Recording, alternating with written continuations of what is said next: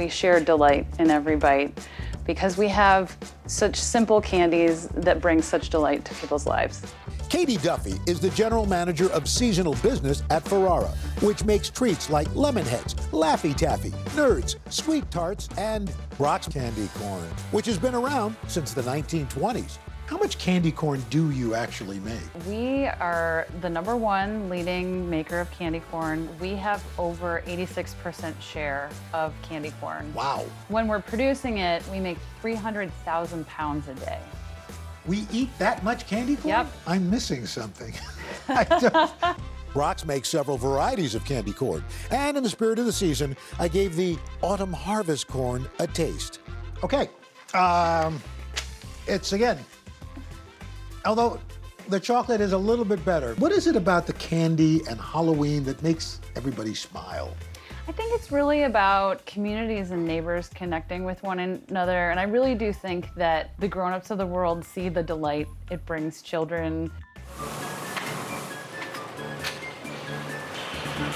I was in for a treat as I would get to learn how to make the candy with Ferrara's Chief Marketing Officer, Greg Gaddotti.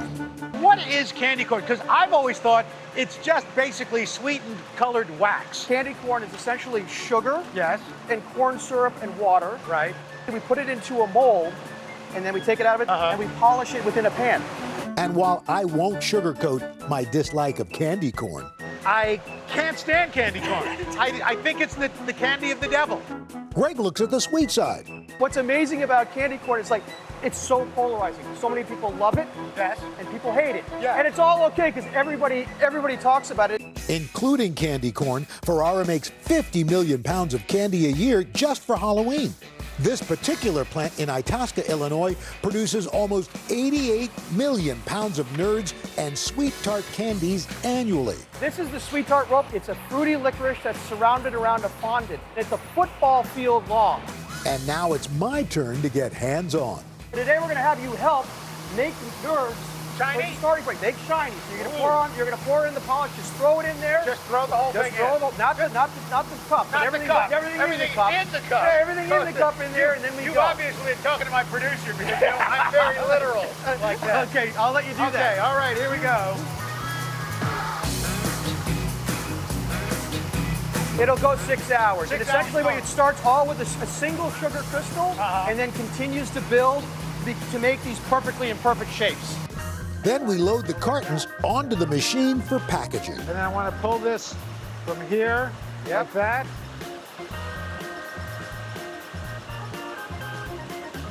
Whoop. Go! Become little nerds! That's the completed box of Nerds. Wow. And what's she doing over there? I think she's doing some other packaging over there. Yeah, wow. Yeah. Hi, good to see you. What's coming out of that vent? So that's some of our HVAC systems to keep the air circulating. Yeah, that's really nice. And then what's in that thing Those right are there? pallets of packaging that we put the packaging in. Yeah, that's great. Well, Greg, listen, it's been fantastic. That's great. So Great. good to see you. Good to see you. Just wait there. I'm just gonna run. Okay, wait. So the plant is running 24 hours a day, 7 days a week, with more than 400 employees making it all happen. They made us a candy charcuterie board made with the Today logo. Interestingly enough, Craig, you just tried this. The Nerd Rope. The Nerd What's on the Rope. inside? It's like a little gummy thing. They make more than 16,500 miles of Nerds Rope every year. That's like 2/3 the circumference of the Earth. Wow. So that's that many Nerd Ropes. That's You right. know what? This is a fun idea at home for the kids, for maybe if you're doing a party for the kids, Halloween party or something, to make a candy charcuterie board. Yeah, there you go. What a fun idea. And you nailed it. I think I know why I like the candy corn, because it was always in my grandmother's little crystal candy dish, and it's nostalgic for me. This is great. Yeah. This is great. Thank you. Thank you. Thanks. That's dangerous, though, but great.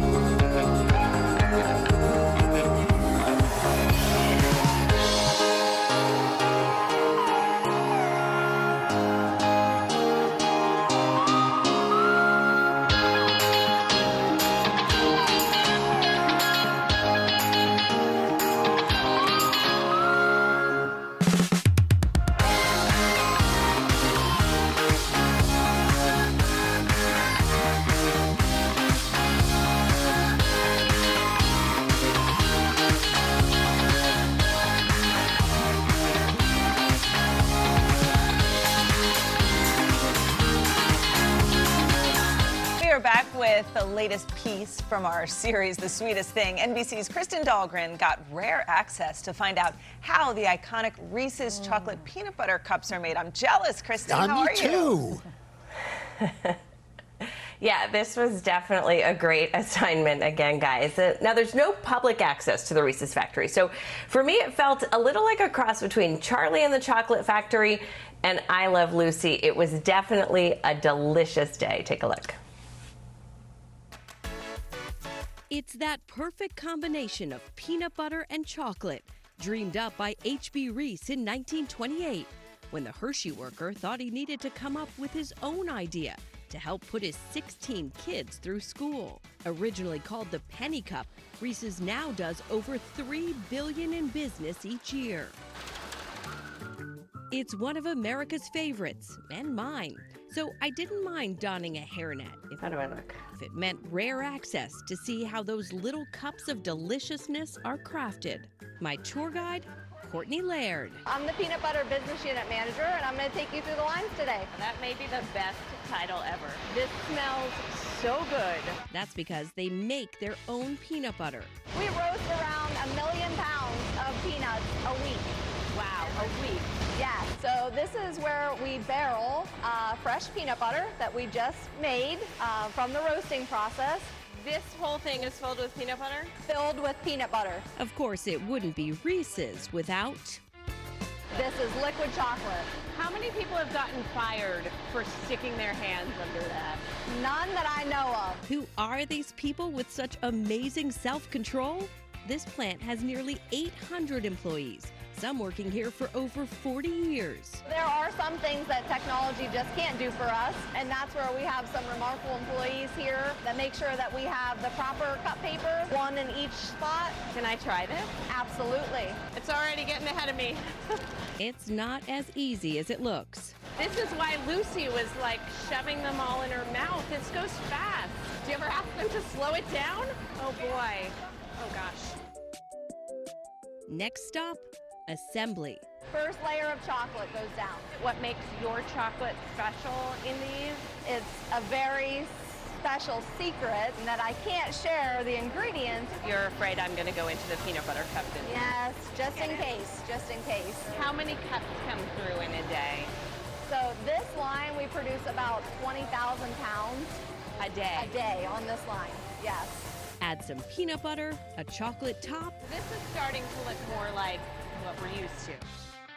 A quick cool down. This is what I picture heaven looking like. Right. And one more real person to double check. So we have Tanya here. She's helping make sure that we pick up any deformed candy, any candy that has multiple cup papers on the bottom. That is actually one of our biggest consumer complaints on our product. Tanya, if you want to throw any of those my way, I've got pockets. Finally, a classic orange wrapper. So around 800 cups a minute that we're wrapping. All that hard work that you just did back there, this is the final product. You're welcome, America. Armed with all that experience, I'm ready to make my own. A giant 1-pound cup with a choice of fixings. So let's do potato chips, bacon, pretzels, and peanuts. I'm pretty confident that I made the next big thing here. So we sent you guys some to taste, these new Reese's Puffs ones, and then some of my creation. So you may be wondering how to eat this. Bacon, pretzels. You break it up and then so you gotta break the top. eat it like chips and dip. Oh, I see. It's like a bread bowl. Yeah. Like that. It's chocolate. Okay. Big George. How is it? What's the word? What's the verdict? What do you guys think? Yeah. Dylan, Is that good? Dylan was the only one who was bold enough to try it. I know. Well, I'm closest. Kristen, does anybody Kristen, does anybody ever bite that guy, the Reese's head guy? Oh. That's just weird. It's just very strange. Seeing the guy with the Reese's head. What? You don't have to answer. You know what? They have this new initiative of Reese's University. So that's the mascot, and you can get your sort of fake degree in chocolate and peanut butter. Wow. Well, you did great. Kristen, thank you so much. There he is. I love it. He looks a little mischievous. Got that eyebrow working. I see a costume for you for Halloween. Wow. Thank you, Kristen. Kristen, thank you so Thanks, much. And thanks for There you sending go. these.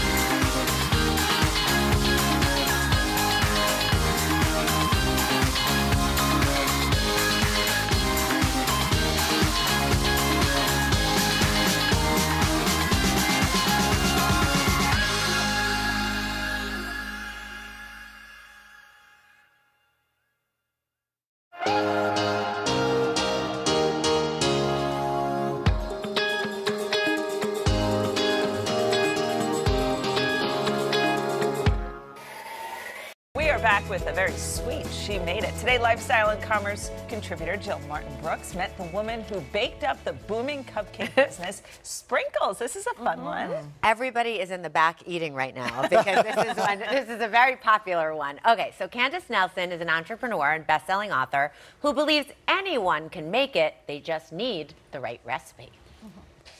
In the media, we see these entrepreneurs that are glamorized for building, rocket ships into space. But I grew a really big business out of a simple cupcake. For Sprinkles Cupcakes founder Candace Nelson, her passion for baking started early. Was Easy Bake Oven in your life at that point? Of course I had an Easy Bake Oven. Who didn't? I grew up baking alongside my mom in the kitchen. Rice Krispie treats, cupcakes, you name it.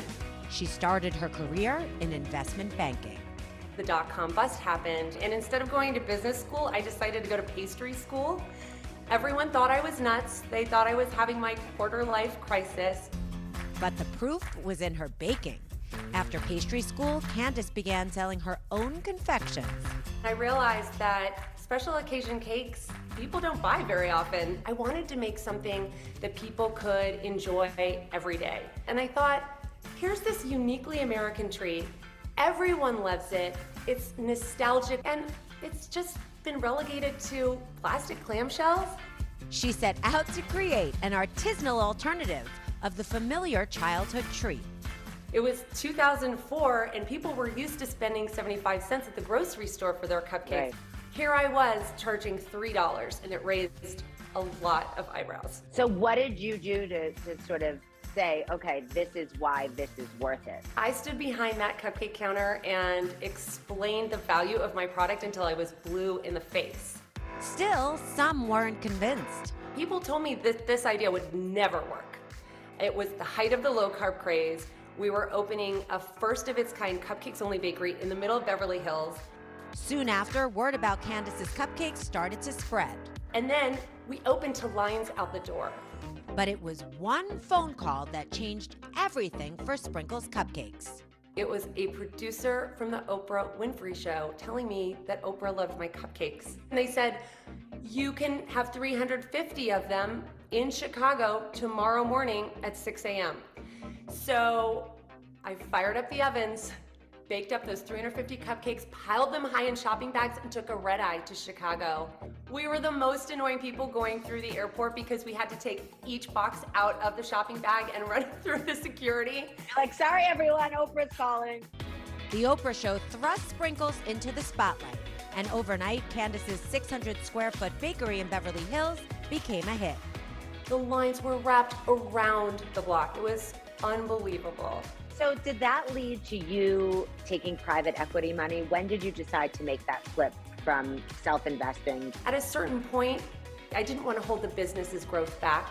I didn't know that I was necessarily the one to take it from 10 locations to 30 or 40. That decision paid off. To date, Sprinkles has sold over 200 million cupcakes and has over 40 locations nationwide. And in 2017, Candace fired up a new business, Pizzana. Love elevating simple pleasures, sort of surprising and delighting people with foods they thought they knew. And pizza is one of those. Now Candace is sharing her secrets in a new book. You have a book behind you. You're already a best-selling cookbook author. My new book, Sweet Success, is all about how I came up with the idea for Sprinkles, scaled it, built it, protected it in this sea of competition. So when I say she made it, you're like, woohoo!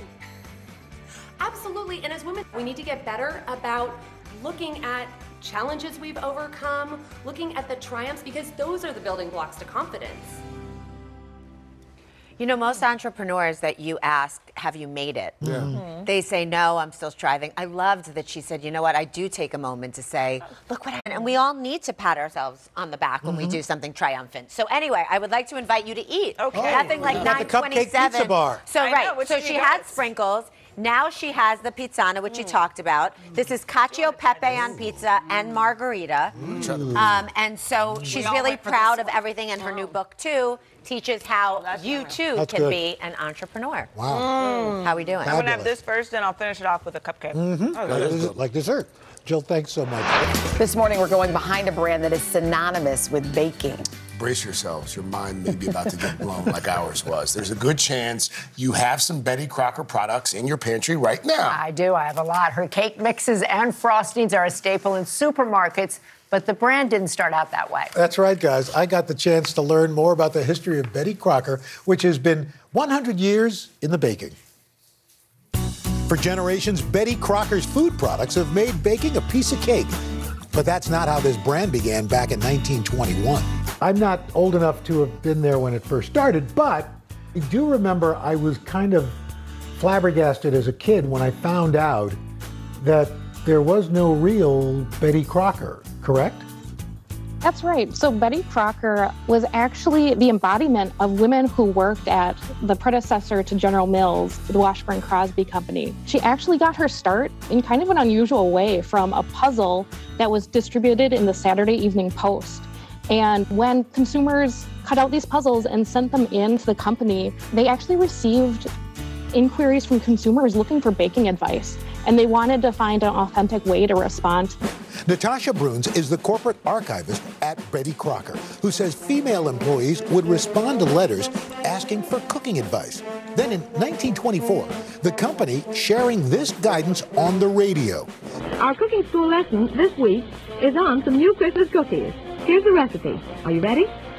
Becoming a resource for households, especially during the 1940s. Did Betty Crocker fill a need, in a sense, during World War II? People were looking for creative ways to use their rations and how they were going to be able to get by on less. There was pamphlets such as this one right here, and it had tips and tricks for using rations, for being able to use every single piece of meat, saving meat drippings, even how to save scraps of vegetables. Is it true she got a thank you note from J. Edgar Hoover, the then director of the FBI? Yes, Betty Crocker did receive a letter from J. Edgar Hoover. In this letter, J. Edgar Hoover was thanking Betty Crocker for her service during World War II.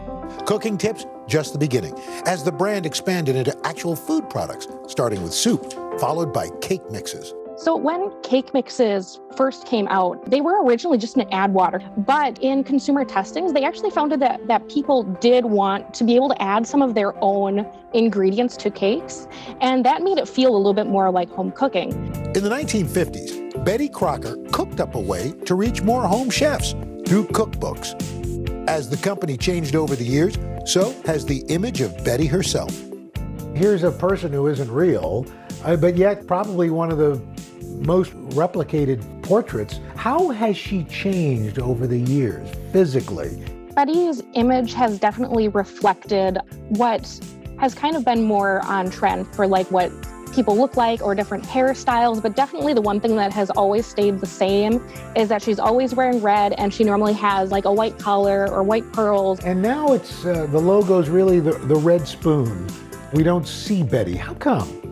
Really, a portrait isn't able to represent the diversity that exists in American homes or in baking. Something that is more universal is the spoon, which also continues to reflect her friendly and homemade nature. Today, Betty Crocker serving over 50 markets around the world. Her portrait isn't what shoppers face in the aisles now, but rather the red spoon, catering to all types of home cooks. When somebody who doesn't exist continues to this day to be part of the lexicon, what does that say about Betty Crocker? It just shows what a trailblazer and what an influence Betty Crocker has been on cooking and baking and in the kitchen. And in fact, we've got a couple of the pieces here. This is their first cookbook, 1950. Wow. And they also did these records so that folks who were visually impaired, talking recipes, they were made in partnership with the Minnesota School for the Blind back in 1956. So if you think about it, sometimes recipes say, you know, cook until golden brown. Well, this talking recipe made the kitchen a lot more accessible. Way ahead of its time. So, That is so cool. And you know, it's not lost to me. You're talking about this, and you also have this podcast where you're cooking. It's just like, to me, almost a full circle moment from records now to podcasts. You know, right? Seriously. I suggest we should change the brand to Betty Jo Crocker. Put your mom on there. Oh, I don't think people want that. That's right. Oh, sure. Like, mac and cheese, exactly. I'm already hitting him up for an extra tray of Betty Jo's mac and cheese. Okay. I love it. There you go.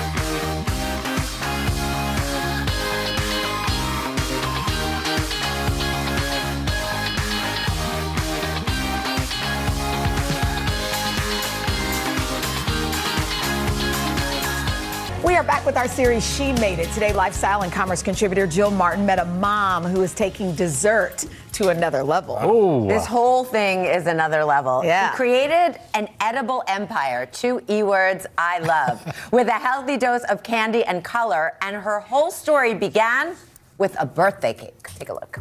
I hear a lot of entrepreneurs talking about imposter syndrome, so I think just kind of battling that inner voice that says, you can't do this. That's been something that I've had to kind of overcome. I think sometimes it always comes up, but yeah, the proof is in the pudding.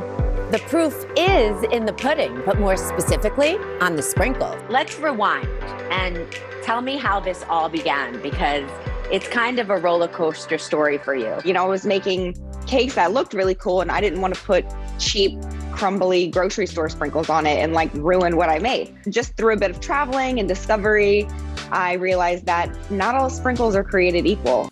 So with 2,000 of her own dollars, Lisa Stelly created a more flavorsome version of the childhood classic.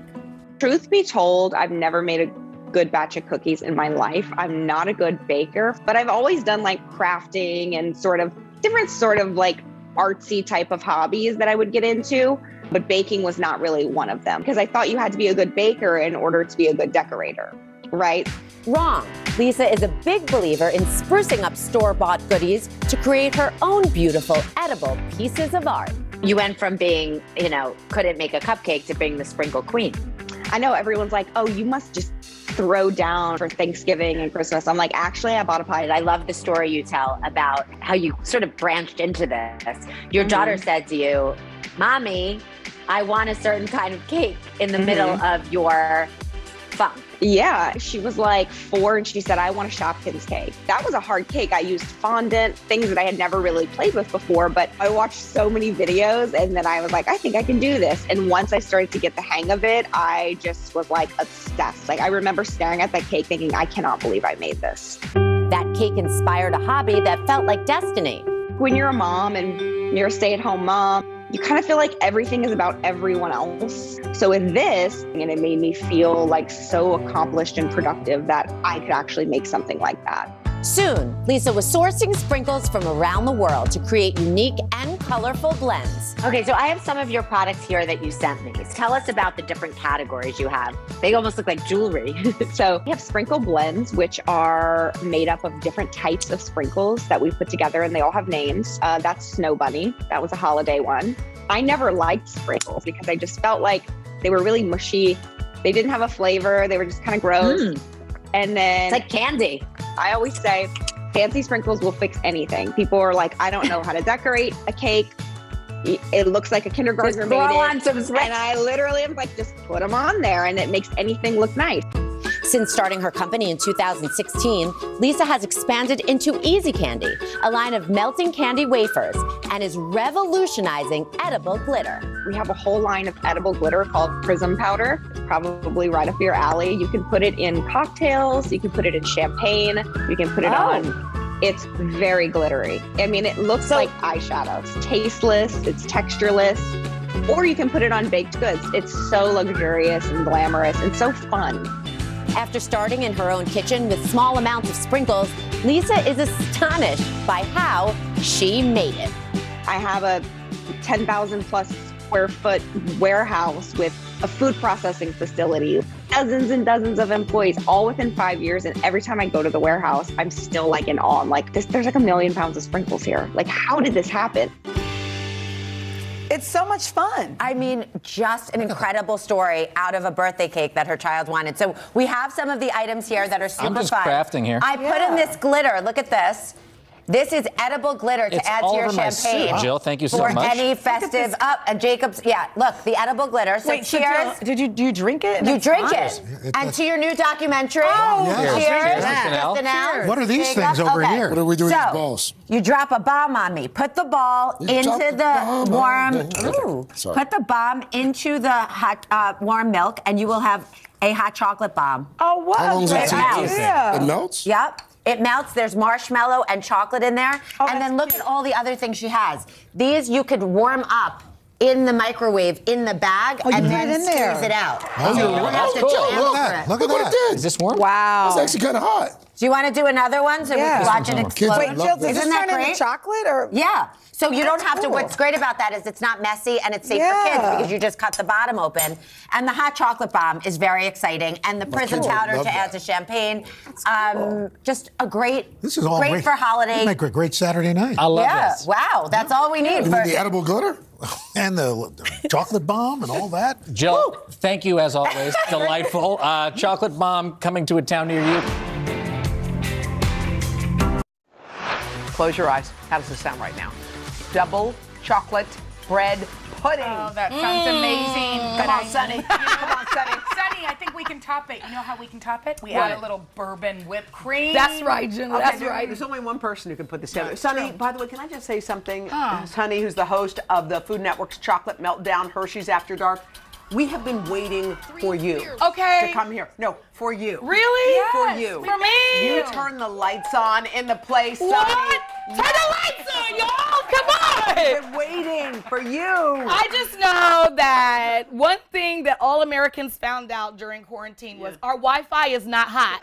Okay, so thank you for working with me and my buffering and my pixels. I appreciate it. Wait, okay, Sunny. I'm First sure- of all, this yes. show, it looks so Yes, much it fun. looks- Is it kid friendly? Yes, they shut down Hershey Park for us. We went out there, we played overnight. There's candy everywhere. It's called Chocolate Meltdown. Wait, there look is at this. chocolate. There are meltdowns, okay? Oh my God, did you have so much fun? Is there a winner, loser? Is that how it is? Every single week we have a $10,000 winner. Not only do they win that, they win a year's supply of candy and a trip back to the park during business hours because we did this overnight. That sounds fun. All right, so go ahead and put your bourbon in that So I'm going to show you how to make a double chocolate. You said, go ahead and put your bourbon in it. I'm going to show you how to make a double chocolate bread pudding with bourbon whipped cream topping. Okay. So we're just going to do the custard first. Custard is just some eggs, some milk, and then you pour on the love, you know? Wait, what's that? A little Show this. chocolate Show this. syrup. Please show this. A little Show this. chocolate syrup. come You know what I'm on. saying? Why does chocolate excite everybody, It right? does.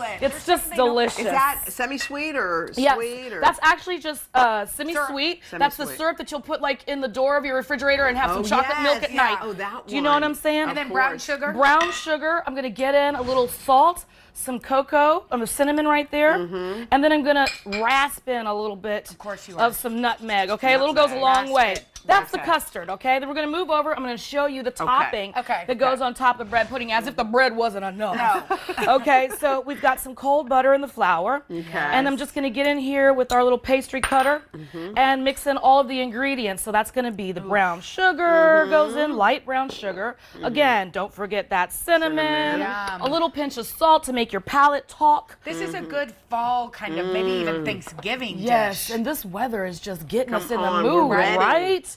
So then, in addition to that, you're going to add in some pecans, and that's going to be the topping. That's going to mix around, takes So a this second, is gonna go on and we're top. going to move Okay. down Oh. here. Now we're going to the bread. You're Yes. using croissants and cinnamon raisin? Yeah, we don't have to wait for them to be stale because I'm so sick and tired of that whole line. You know, wait till it's stale. You know what I'm saying? No, you don't.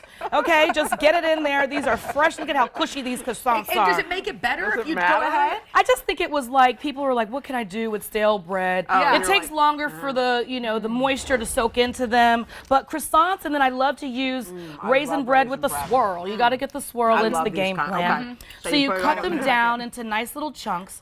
We've got our baking dish that's completely been buttered bottom and side. Okay. Shout out to New Orleans. It's the city that made me fall in love with bread pudding. And Hoda, I know you know. Okay, Mother's right there. Commander's has a Commander's Palace, the best bread everyone, pudding everywhere. ever. So then you're gonna pour over the Am I gonna do custard. that? Yeah, I trust you, Hoda. I Okay, trust so you. wait, this is what we just mixed in that Yes, bowl. it's the eggs, the custard. milk, the brown sugar, Look at this. the chocolate Look at syrup. that. It's easy, actually, right? Yeah, bread pudding is very simple. There's so many different flavors. Okay, but it's almost swimming in there. Is that how it's supposed to be? Yes. What's going to happen is you're going to let this sit for about 10 minutes. 10 minutes. And then push it down and make all that moisture soak into the croissants So and the it's all bread. the way And then under. you add the topping? Yeah, then the topping's going to go Oh, that's over what the you made top. there. Okay. But before you hit the topping, Oh, what about some more chocolate? Oh, yes, hit it. What about some more Hit it, chocolate? Sunny, hit it. The chocolate, Hit the it. chocolate everywhere. Chocolate. Just put it in there, and then you're just going to like jiggle it. Jiggle it, Make sure it's wiggle it. not all over the top. Stir it Yeah. a little bit. Uh-huh. You're going to hang out with this for a second, about 10 minutes, and let that just soak in. Okay, And that's when you're going to then get you add this the crumble top. topping.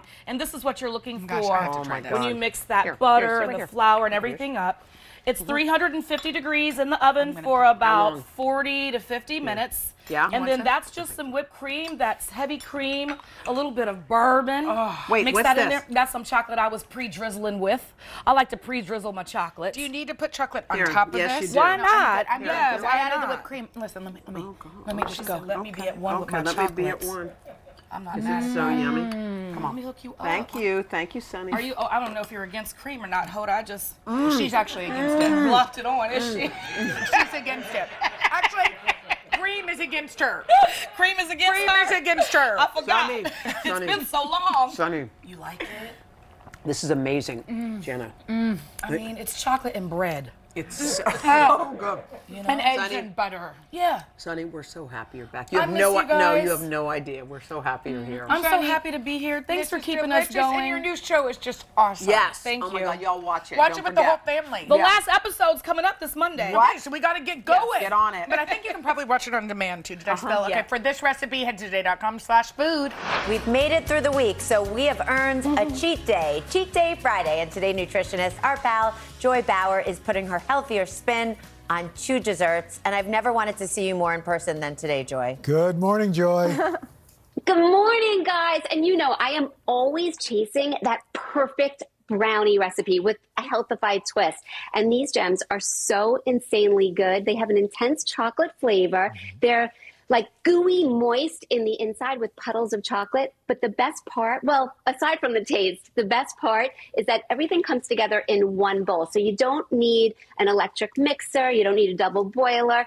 One bowl to clean, one bowl to mix. And I figured out a way to make it without any butter and without any granulated So sugar. how do you up so the it chocolate? also has, well, here's what I'm starting with. Whole wheat flour. So this is 3/4 cup whole wheat flour, and you could also swap in an all-purpose gluten-free flour if that's your thing. I just added 1/2 cup of unsweetened cocoa powder. So now it's super chocolatey. And a little trick. This is 1/2 teaspoon of instant coffee. It's not going to give it a mocha or coffee flavor, but it intensifies the chocolate flavor. This is 1/2 teaspoon of baking powder, and a little bit of kosher salt. So after this is mixed together, and I also have to say, if you don't have instant coffee in the house, you could leave it out and you won't miss it. But if you do use it, there's a really good chance you're never going to leave it out again, because it really elevates that chocolatey flavor. So now I dump in all of the wet ingredients. This was just 3 eggs lightly beaten. Instead of the butter, I'm using 1/2 cup of unsweetened applesauce, and I'm telling you, it does the trick. This is really interesting. Yeah, I love applesauce.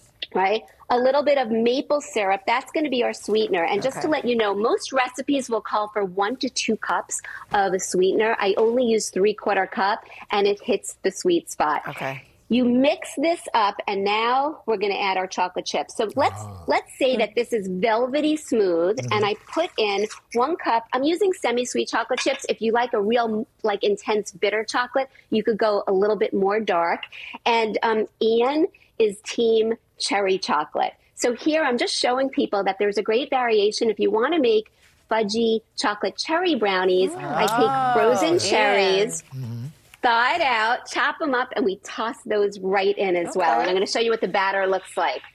So the batter here, you'll see it's nice and smooth and luscious.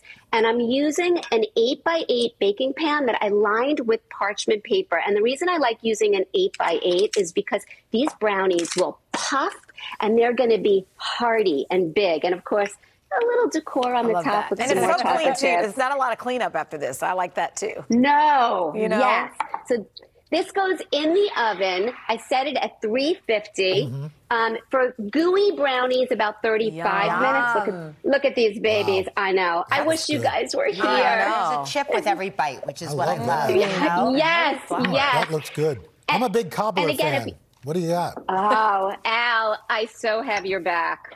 So this is a single serve pear cobbler, and you can also swap out the pear if you want, and you can do an apple, but I want to give pears some love. They're loaded with fiber. There's thousands of varieties, and I've tested many of the varieties. They all work. So I started with 1 pear, and I diced it up, skin on, because we want to keep that fiber in there.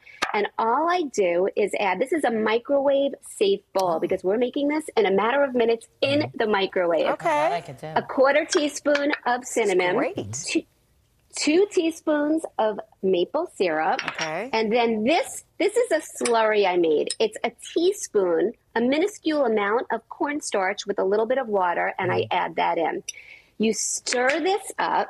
You put it in the microwave for 1 minute. You take it out.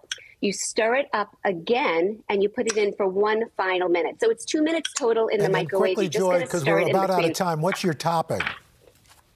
So the topping is 1 crushed graham cracker. And the inside gets so gooey, and of course you guys know Joy, everything's now let's better with the a whipped cream. All right, we're gonna put the full recipe. Joy, we love you. Thank you for joining us. Oh, I wish I could take that bite. For more, go to today.com/food.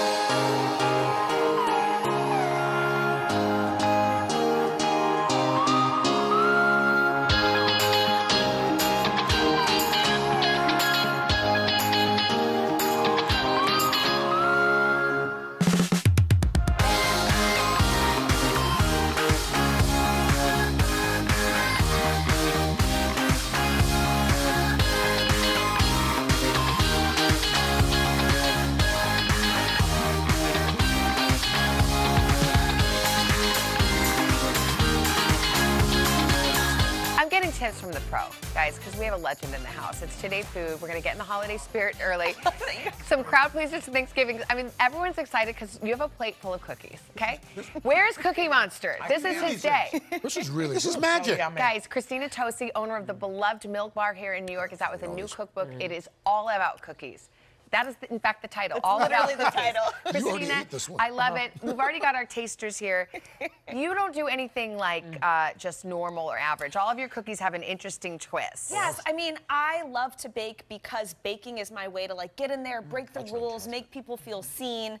It's like seeing life in color when you bake or when you eat a Milk Bar cookie. Now, are these, because I was just asking you, I like make chocolate chip cookies, that's about it, and I was asking you for some tips, but are these recipes that, you know, normal people like us can make? 100%. Like for me, the reason I love to write cookbooks and bake and host Bake Club is because I love to feed people cookies, but I love to unleash the baker in everyone as well. So I brought for you one of my favorite recipes from the cookbook. It is a chocolate toffee hobnob. Hobnob. It's It's like a British oaty biscuit, so consider it a breakfast cookie, right? Okay, yes. So it starts with flour, some salt, and some baking soda. I know you're a baker, so get in there. Well, I try, okay. I've got some butter, some honey, and some sugar going in the mixer, creamed for about 3 minutes. Okay. Then we're gonna add your dry ingredients.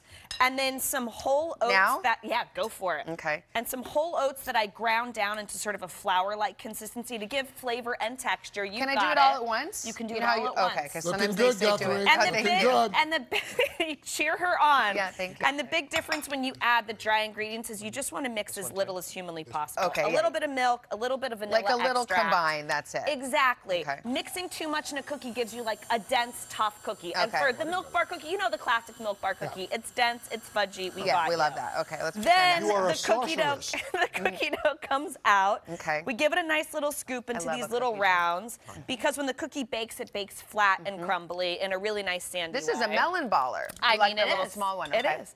Then we make a little bit of a toffee mixture. This is light brown sugar, butter, and a little bit of salt. We cook it until it gets the color of basically peanut butter. Okay. We throw it out onto a pan, let it cool down. This is toffee, which is different than caramel. Is toffee easier to make than caramel? I think toffee's easier to make than caramel because you don't have to take it You gotta to try a that. certain Okay. temperature. You Okay. can literally bring it to this nice peanut butter color shape. Okay. When it hardens, feel this. It's like a nice slab. Oh, wow. Okay, but wait, you just put it on the baking sheet, then what? You put it in the fridge It's or going to something? cool down. You can let it cool down at room temperature for 30 minutes. You can throw it in the fridge till it gets to this state. Okay. And then this is like really where you, good day, bad this day. is fun. I feel Wait, you're like. hammering it? Show me. Like this. Wait, you're breaking it up? Like this, mama. You go for it. Okay. Oh, this is fun. Anybody else want in here? So this is, you know, like a classic Milk Bar cookie. It has flavor, but also has texture. So this is what we're going That's what we're going Okay, for. fine. Then we're gonna dip our beautiful little oaty cookies into this milk chocolate. top it with toffee. Okay. So you can go straight in. Now, what you is, can take a dumb little question, fork. did you just melt some chocolate in the Just microwave some- or over the double boiler? Either or. You can melt it gently in the microwave. You can melt it over a double boiler till it's nice and glossy like this. Oh. You cover it with some toffee, and then you marvel gotta try at the that. cookies Is it you good? got. Try that. Oh, okay. And I just want to say, if you are like, I'm in over my head at Yes. this point, you know that Milk Bar's got you for cookies. Well. The bakeries, milkbarstore.com. We live in a world of cookies, and we live to bring cookies to people's This homes. just looks absolutely delicious. Guys, did you try all of them? And which was your they're favorite? Insane. Hoda, what do you got? I Oh love my the one you just made, and I love that, and I also love that peppermint bark, whatever Yeah. that So is. these one too. peppermint What bark is cookies. that? I love a peppermint. Chocolate, You're gonna die. caramel, pretzel, Wait. peppermint white Oh, it's a chocolate. It's pretzel. coming on the menu. It's in insane. literally like the countdown has begun. You can go to Milk Bar Store and Oh sign my up. God. But the recipe's in the cookbook. Christina, So, what's this one? This is confetti cookie. Oh yeah, Oh, that's my favorite. That's like This is birthday cake. fantastic. That's what it's all about. This is fair. I'm in a cookie Love it. coma. Oh my The God, world me of too. cookies. So It's good. endless, y'all. Oh my gosh. Back up the truck. I'm taking them all home. Thank you so much, Christina. The cookbook is called All About Cookies. You can find this recipe and more at today.com/food.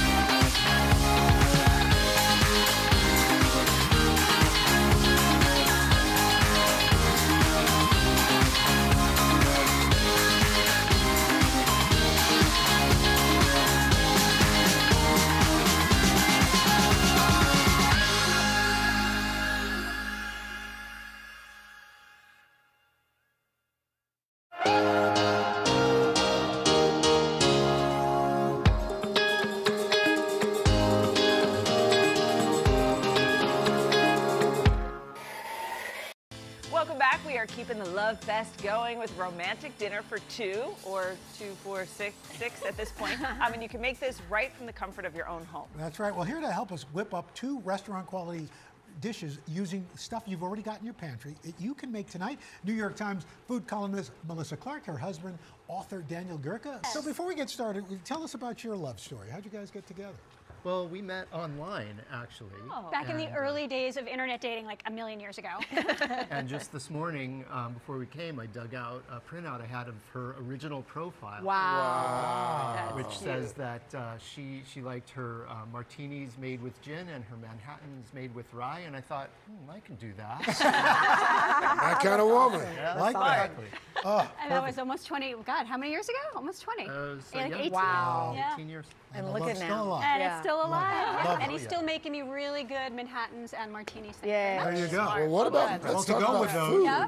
What are we right. making? So, and then I take care of the dinner. So tonight we're going to do, well, today, but you guys can do this tonight if you have pantry staples of pasta with almonds, and then this is what makes it special, the brown butter, right? Because brown butter is something that you're not going to do on a regular day, but it adds so much flavor, perfect for Valentine's Day, and who doesn't love pasta? Of course. Right. I believe you love pasta. I love pasta. I do. So we're going to add some almonds. And what's brown butter? So What is it? brown butter is butter. It's butter that you just put in a skillet and you let it cook until the milk solids, which is that frothy stuff you see, fall to the bottom and turn brown, and it adds like a caramel. How do you do it? Nice flavor. You put the butter in the pan, let it melt, and you walk. The trick is you walk away and you don't stand there and So you stare keep it at on low, like keep low it super heat. low. Yeah, and it So you takes don't burn about it. But don't 5 burn it. minutes. but don't burn it. Okay. So you want to be in the room. You know how you know it's ready? Can you guys all smell Oh, that? yes. Okay, once you smell that, you're like, okay, it's ready. Mhm. Throw my almonds in, Okay. and then throw some rosemary in. And what do you think? A little bit of pepper? Yes. Or Sure. pepper? You want it spicy? Spicy. Spicy for Valentine's Spice it up. Day. And the nuts are going to cook pretty quickly here. I'm going to raise this heat. They're going to cook pretty quickly once they hit the brown butter. And we've got some linguine on the side. Babe, do you want to lift that up for me? I could use any kind of pasta. You can if use want. any kind of pasta. So whatever you got in the I'm just going to blot it a little bit. Yeah. Can you use Okay, can another you nut dump that if, right in there? if you don't have almonds? You can use any, here? yeah, right in there. And a little pasta water is Little okay bit of because water. that is what's going to make our sauce. Okay. Okay. All right. So toss, toss, toss. Right. All right, baby, will you toss? While No, I... Melissa, when did you add the arugula? Baby, will you Oh, toss? baby, will you You toss? toss my pasta. All right, and we've got My lemon language. juice. So lemon juice. That and brightens it up. lemon zest is what really brightens it Oh, up. this is so We are a simple. lemon-loving household. And then That's this good. is the Is it pasta yummy? water is the secret Oh my ingredient. God. This is what makes the sauce. So toss. And then you've got some arugula. Yep. And my this gosh. is going to wilt right in at the end. And that adds a nice bite, but the crunch from the almonds. The crunch from the almonds and the arugula makes it a one-pot meal. You don't need, here, we throw it all in. Yum. You don't need to, sorry, I'm leaving you with all the tossing. You don't need to have a salad because your salad is already in your pasta. So one pot, this is a delicious. little bit special, very delicious. That's fantastic. Yum. Yep, So and then simple. pepper. Yum. Should we go to dessert? This is Let's amazing. go for dessert. Okay, this is the best part. Okay. Here, I'm going to turn that off so it doesn't burn. Okay. All right, so Wow, this is now yummy. you have your pasta, that's your pantry. You've always got pasta in the pantry. Hopefully you all always have chocolate in your pantry. Right. Yes, I do. Because you can, with just chocolate, you can make a one-ingredient chocolate mousse. Oh, this is really? the best, it's so easy. Okay. So in this pot, we've just melted chocolate with water. And the trick is... Like you just like a chocolate. What kind of chocolate? Just dark chocolate. Dark chocolate. Just and the darker your chocolate, the more bittersweet it's going to be. Okay. If you like it a little bit sweeter, you can use a sweeter, like a semi-sweet instead. But you want a dark chocolate. How much And, water? You just add. The trick is to add the right amount of water. I forget. I think it's like a quarter cup or half a cup. Ooh. Don't worry, we have the recipe We have online. the recipe online. You guys will find it online. And you want to melt it until it's smooth. Okay. Now the thing about chocolate, if you add just a few drops of water, it's going to seize. But if you add more water, it smooths out and becomes this Like it beautiful whips. chocolate sauce. Yep, and it's going to whip right up. Look so at you can that. see Okay. So that's nice and look how beautiful. And you're pouring it over the bowl of ice. Yep. So what we have here is a water bath. So this is ice and a little bit of water, and Daniel's going to do the whisking. This is a workout. I'm just warning you. How long do you have to whisk? It's like 3 to 4 minutes, so we're not going to. Okay. We have some swaps here, but wanna what's try? going to happen is when you whisk it up. Over the ice, it's the temperature contrast, Oh, right? over You have the the ice. hot Oh, chocolate, the swap. hot melted chocolate, the cold ice, Yeah. and Okay. it whips up and it holds the air that you're whipping in. And then check this out. I didn't even know It this was a becomes thing. Mousse. Oh my It gosh. becomes Wanna chocolate swap? mousse. So this is thank like you. dairy-free, gluten-free? It is dairy-free, it Oh, is look at gluten-free, that. it is pantry-friendly, it is super easy if you've got your, your darling husband to gotta whisk be- for you. Oh my goodness. So One you've cup got a of water, Daniel by the around. way. This is amazing. One One cup cup, of water. okay, thank you. 1 cup of water. Okay. And then what I did on the top here, What'd you do? Yeah. I put a teeny bit of fleur de sel. Yeah. Just, I love the contrast, salty, That is sweet, delicious. perfect for Valentine's Day. Yum. What kind of chocolate? I'm like, I need to get some better chocolate. I know, right? That's what I know. Well, it is You good. get yourself some good chocolate, you've got your Wow. salt, and Well you've got done. an amazing Valentine's Day dessert This in your is pantry. wonderful. Thank Melissa you so and much. Daniel, thank you so much. Happy Valentine's Day. Valentine's That's Day. right. For these recipes, head to today.com/food. We'll wonder be y'all right been back. married Third hour today on the Valentine's Day edition. You must get some yummy stuff.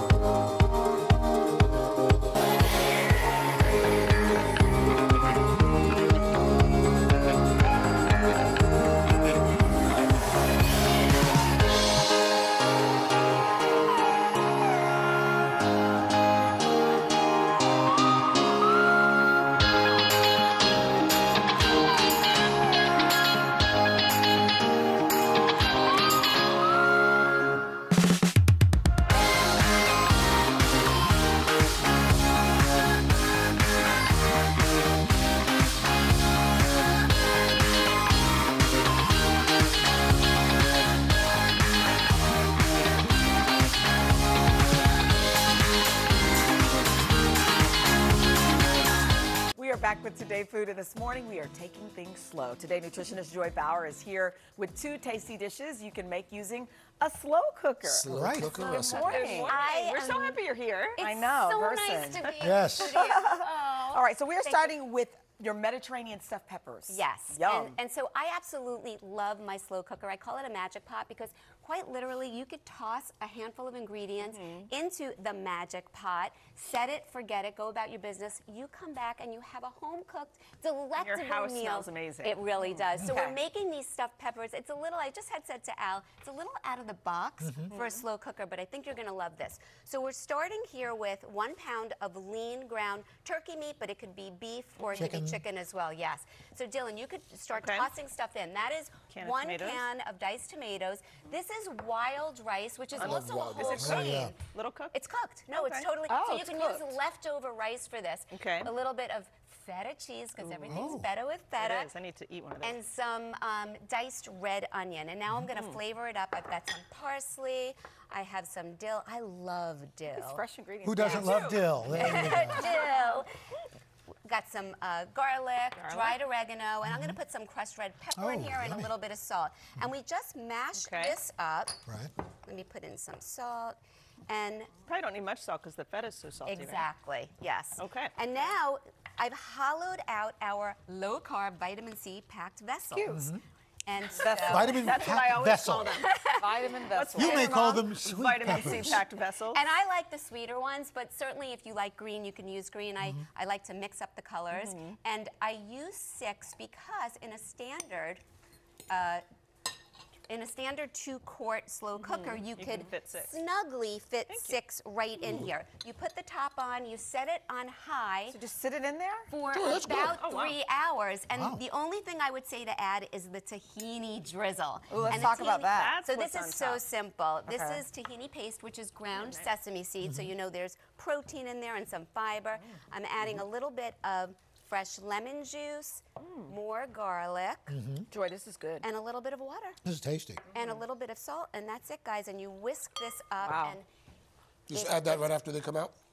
yes. And you want to serve them right when they come out, nice and hot. You know what? You're right though. That tahini on the top really puts it Yeah. on the It top. does. It, Now- it makes it sing in a big way. No, but most people don't think about a slow cooker and dessert. Yeah. This dessert is going to knock your I like socks this. off. Okay, excited. It's so fudgy and it's so moist. So we're making chocolate banana fudge cakes. So here I have a mashed banana, which is going to bring obviously nutrition and fiber and potassium, but creamy sweetness, 2 eggs, a little bit of vanilla extract, and a pinch of salt. And so now I have a cup of semi-sweet or dark chocolate chips, Melted. and I melted it.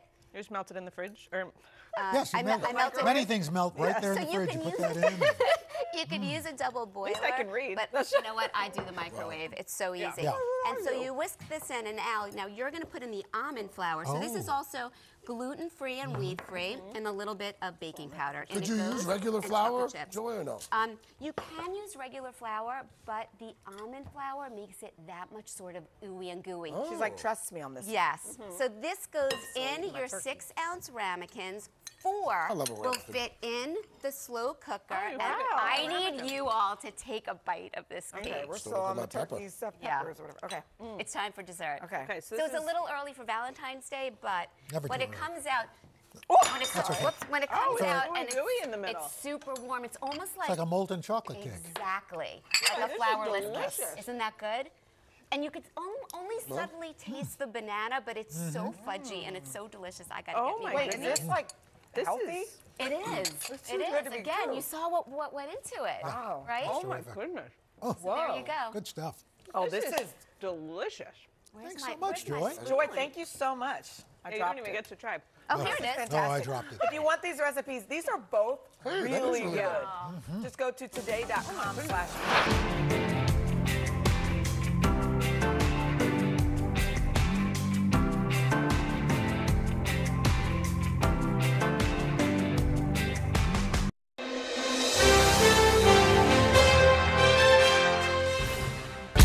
And now that the weather's warming up, the last thing you want to do is to spend hours inside cooking. That's no fun. Katie Lee Beagle, co-host of Food Networks. The kitchen has a simple sheet pan recipe. So all you have to do, chop up some broccoli and some sweet potatoes. You want your sweet potatoes to be in cubes, and your broccoli can be, you know, a little bit on the medium side because you want everything to cook at the same time on the sheet pan. Okay. So instead of buying fillets of salmon, we're going to just do one big piece. And do you so ask that all them at roast the same time. supermarket to de-skin it? For this recipe, I do. Most of the time, I cook salmon with the skin on. But for this one, because you'll see we're going to add a sauce to it, I like it skinless. Okay. So I'm going to add a little bit of oil to our Super veg. simple. Yep, and some salt and pepper. And all I did was in there. and pepper that salmon up for me. Ooh, fun. So that's all we're doing to it. And then we're going to make our sauce because this is a honey mustard. Ooh. I didn't even tell you all what we were making. Honey mustard salmon with sweet potatoes and broccoli. So I've got equal parts of honey, and I like to use a coarse mustard. Yes, yes. Very good. Speaking of the Paris test, right? You're getting ready for your travels. Exactly. And then mix it together. This goes right on top of the salmon. I mean, so simple. And some of it's going to run off, and that's okay because we're going to mix that with our veggies. So Willie, take those veggies and scatter them all around. Can I touch them? What's the protocol nowadays? For it. You washed your hands. Yeah. I washed earlier. All right, so that's going to go into the oven. Oh, and I put parchment paper on because that makes our cleanup a lot easier. That's smart. That's yes, very smart. yes. Then you won't have to use any Scrape it. elbow grease. Yeah. All right, so put that in the oven, 425 degrees. It comes out like this. Beautiful. Yeah, it's very easy. We love it. How Iris long, will eat salmon for too. 425? About 25, 30 minutes. Now, if you want to do this in fillets, cook your broccoli and sweet potatoes for about 10, 15 minutes first, then add your salmon fillets and cook it the rest of the way. Okay. Because it'll be a different cook time. All right, so you want to have some leftovers for lunch of that salmon. do. We're going to make a little salmon salad here with a lemon caper vinaigrette. I love capers so much. Yes, so we've got our lemon. Let's put a little zest in there and some capers and Dijon mustard. Salt and pepper it up. Little splash of white wine vinegar here. Wow. Whisk it, whisk it, whisk it. And then we're going to come down here to our salad. How beautiful. I've just got bib lettuce. I've got thinly sliced celery in here. I've always got celery in my fridge. Some cucumbers go in. Good cutting, Jenna. You know, you can kind of just use what you have. No, that's good. said that. No, it's really good. Jenna, you said you don't cook much. You're doing a great No, job. that was Well, good on I the cucumber. Assemble. and I okay. chop. All right. We got chives. By the way, we got does your daughter parsley. eat cucumbers? Not really. Okay. No, I She can't will. get a vegetable She in her. will. Occasionally sweet potatoes, occasionally avocado. Okay. All right, so we're going to add our salmon in here. You just flake it up after it comes out.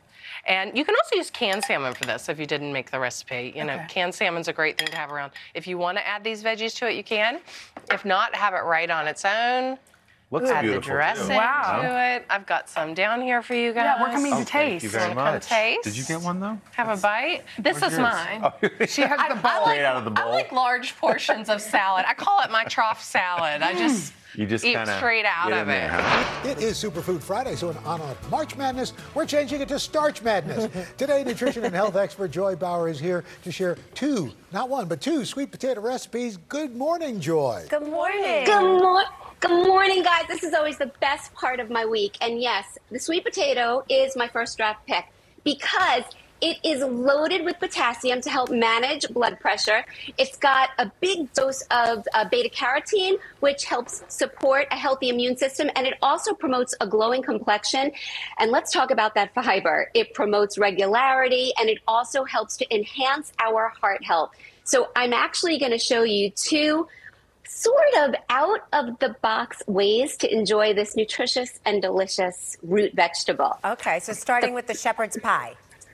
Yeah, this like screams serious comfort food. So here I peeled and I chopped up 1.5 pounds of sweet potato, but I'm going to do something a little crafty. To cut the calories and carbs, I'm mixing it with 1 pound of carrots because we then put this in a great big pot with a couple of cups of broth. You can use beef, chicken, or veggie broth, and you let it simmer for about 20 minutes until it's very fork tender, and then I mash the entire thing up, and the carrots and the sweet potato, they blend so beautifully together, and you see they have the same orange color, the same velvety texture, so it's really a win-win. You're always on it, Dylan. And then I just add in 1 tablespoon of butter and a little bit of salt and pepper, and I'm going to mash this up. And now, after this is all nicely mashed, we're going to head over to the stove, and I'm going to show you how to make that meaty, saucy bottom layer. Okay, come with me. That was the perfect transition. Thanks, Ian. So here we have our lean ground turkey meat, and all I'm going to do, we want it to have that umami flavor. So I'm adding in a tablespoon, I've already browned the meat. I'm adding in a tablespoon of reduced sodium soy sauce and a tablespoon of W sauce. You know I call it that, Al, because I can't pronounce it. You've got to help me out here. Thank you. So now I have, these are just, you know, some seasonings. I have garlic powder, onion powder, and I have some tomato paste. The tomato paste is really important because it's going to bolden up both the texture and the flavor.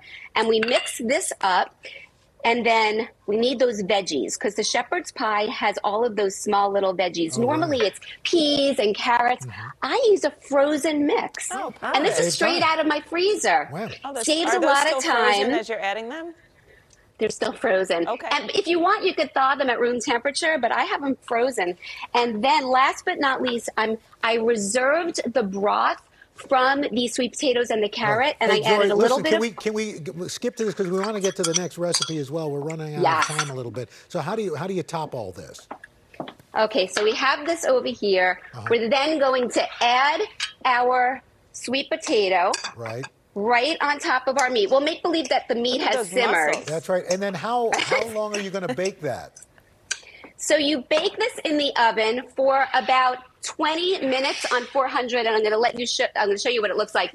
I finish it off under the broiler. Oh, so it gets a little crusty. Great? Very nice. And really quickly, Joy, what's your last one? We just want to make sure. Let's just show it, and we'll put the recipe on today.com. Yeah. So I use that same sweet potato puree, and I just lay it. I didn't add butter in this one. I added a bit of ground cinnamon, plain Greek yogurt, a drizzle of maple syrup, berries, and some granola. And guys, this is a mouth-watering parfait. I'm going online to get the recipe. That's fantastic. We love you. Joy, thank you so much. Have a great weekend. We'll be right back. Love you guys. Okay.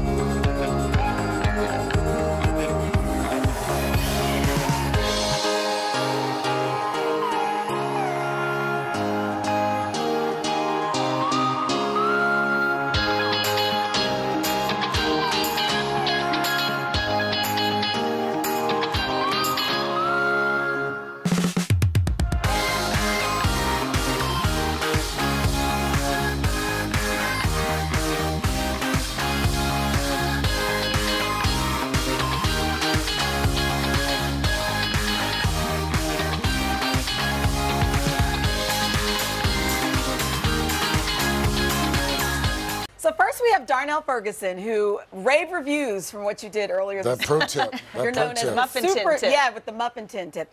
You're known as the Super Chef. Yes. That is my actual middle name. What? Oh, yeah, exactly. Well, you know, my name is Chanel because my dad is Darnell, so you're special. Oh, all right. So that's a good day today. Yes. Okay, so we're going to do two sides. First of all, you have a big family. Yes. And so I hear these are, you can spread these out a little bit. Trying to get 2 meals in this. Okay. All right. So what's the first one? This is a side dish that tastes better than it sounds. Okay. What is it called? Sweet potato mac and cheese. Oh, wait a minute now. Yeah. Oh. Wait, you're eating it already? Sweet potato and mac and cheese all in one. Let's get to it so we don't run out of time. So What I got here is I got the roux going. We got our cream. Clever. You want to add your sweet potato mix, which has a little brown Should I add sugar. this to it? Yeah, go ahead, add it to it. All right, There sweet you potato go. mix. What's in this mix? Has a little brown sugar. It's already been pureed right there. That And was it has, Chanel's nickname in high school, brown sugar. Brown sugar and a little syrup. And then you just mix it up. Okay. Wait, did you use canned? Canned.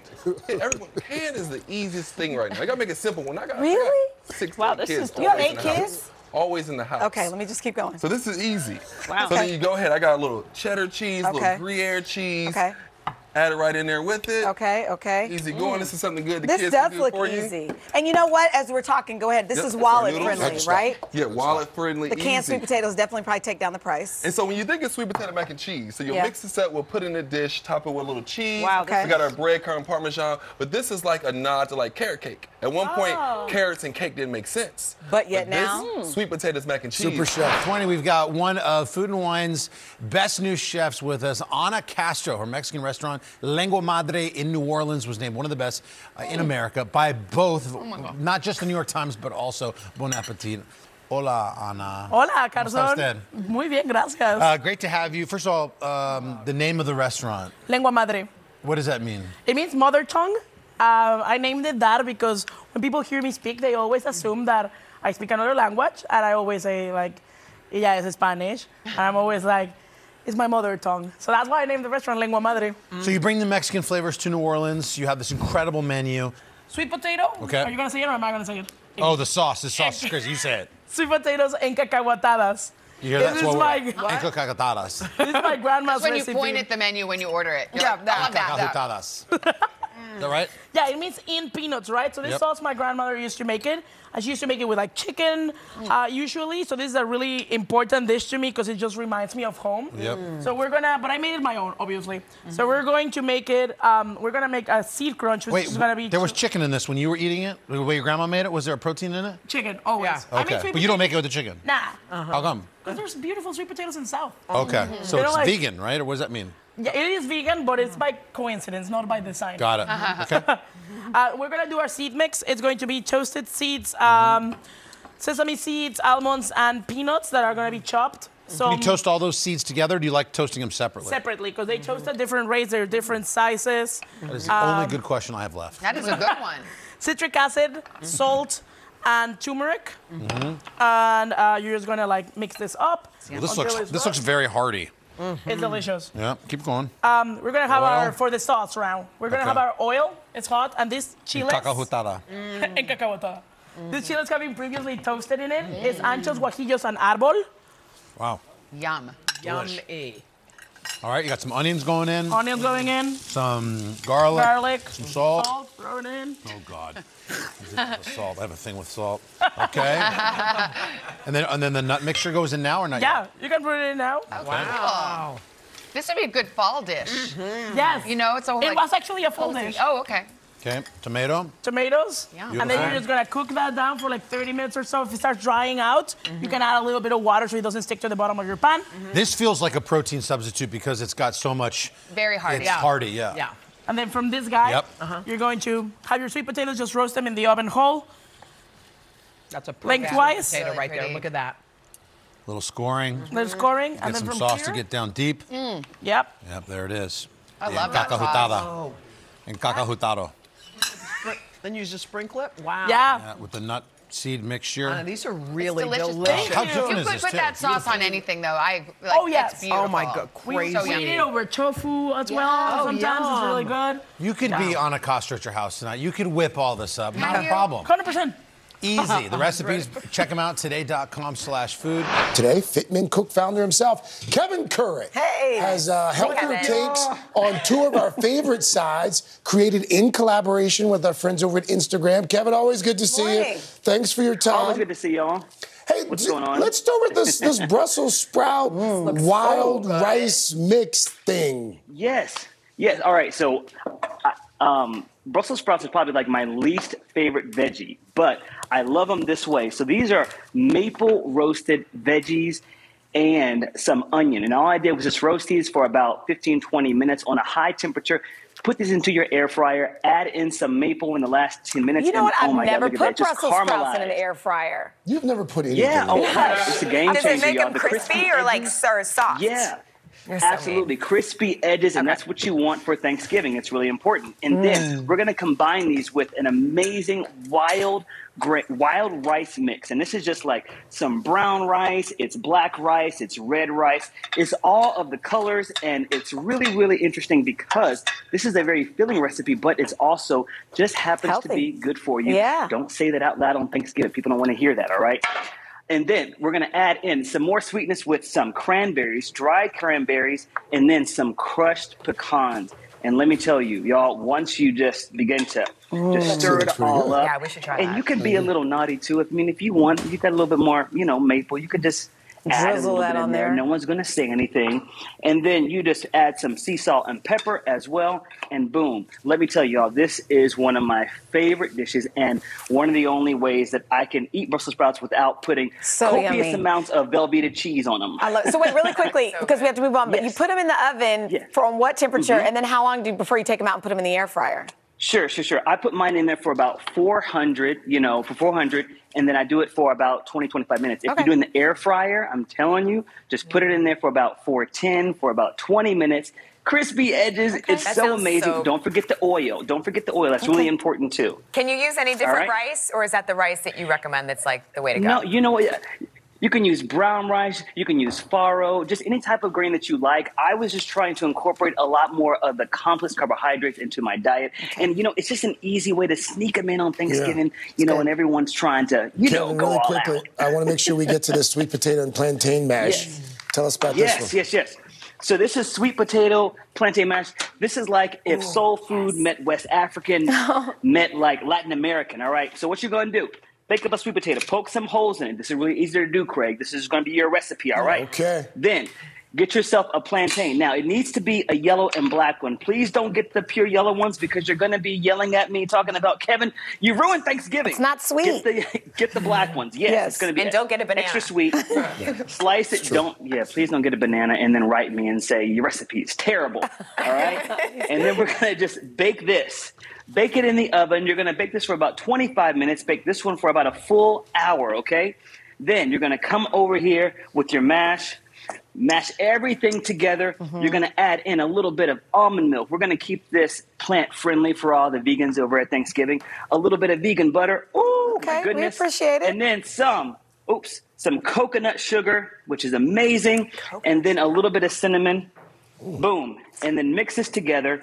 And then what you're going to do is you're going to bake this in the oven, y'all, for I'd say about 25, 30 minutes or so. That's it. And then you can take off the top and add just a little bit more sugar, a little bit more butter, and then it comes out to this amazing caramelized mash that, oh my God. Probably dip that in It's something. so good. Where's our sample? That sounds so Kevin, come back in I'm the doing a studio tough next job time. for y'all. Come back in the studio. Kevin, thank So you good. for these recipes and more. Today.com/food.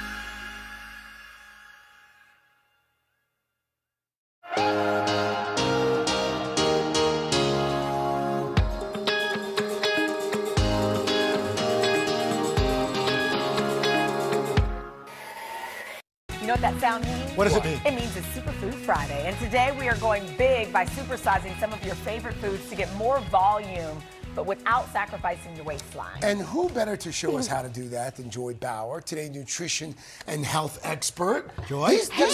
These are pretty clever. Let's start with this iced coffee hack. So this first one is a great tip for people that love iced coffee. What you're going to do is take your leftover black, either regular or decaf coffee, put it into an ice cube container and freeze it. And then when you get an iced coffee drink, you just put those ice cubes in, and all of a sudden you have way more visually, but also as the cubes melt, it doesn't dilute the drink. Yes, and coffee is loaded with antioxidants, so I really like this one. Okay, what's next? Okay, so I love a bowl of oatmeal, right? Oats is a wonderful whole grain. It helps to lower cholesterol. Right. But by adding in chopped apple, you get double the volume, and if you leave the skin on the apple, double the cholesterol lowering properties. That's what I do with my overnight oats. Isn't that so great? And the apples are naturally sweet, so really you don't even have to add sugar. A little ground cinnamon in there, you have a hearty breakfast. Could you I throw love some this raisins one. in there too or no? Yeah, you can show, and we have pecans in that as well. That's good too. How do you pump up the mac and cheese? We love a creamy, dreamy bowl of mac and We do. cheese. So just by adding in roasted sweet potato. You first of all, you get a beautiful pop of color. You increase or even double the volume, and it has a beautiful creamy texture that complements the mac and cheese. But you also get a blast of beta carotene for a glowing complexion. Superfood. So it is a superfood. I wasn't expecting to like that. Isn't it delicious? Because it has a sweet, sort of nutty flavor, and it's creamy. Look at you. The other thing is, if you have finicky eaters in the house, before you add it in, you could mash it up and then mix it with the So cheese they don't see it. sauce. You disguise it. Yes, they'll never I'm looking know. at the favorite of the morning here. Okay, we This are is creating smart. a bulkier burger with benefits. Okay. So this is a burger, you see the size of it. Right. This is a pound of either ground beef or turkey. Okay. And here what I've done on this one is I've literally mixed the same pound with 2 cups of chopped greens. And so again, you get a bigger burger. It tastes absolutely delicious. What kind of greens? So here I use spinach, but it could be kale, Swiss chard, collard greens, really anything that you love. You just chop it up and you add it right into the mix. really good. Isn't it delicious? We're really looking forward to getting a third alcohol into Chanel. This is the third drink of the hour. Sangria. Oh, my goodness. So sangria inherently has antioxidants thanks to all of the fruit, right? But also they generally will tend to add a sweetener. Wait, we haven't done something. I just want to see what she's going to say. So this is what we're going to do. After you have your glass of sangria, you just add in, you top it off with this. But you're not watering yours This down. is a flavored sparkling water, and so it slightly will dilute the booze. It'll give you more, and it adds the fizzy Please fun. put some more in Oh, okay, let's go. Oh yeah, you drank it straight. Yeah. Hey, nothing wrong with that, Thanks. Chanel. And you know what else with the fruit in it? It's just beautiful. It is. Like I think it's such a you know what I mean? festive drink, Here's right? to Superfood Friday. All right. Thank you. Thank you. And my awesome stealing friends. all of these ideas.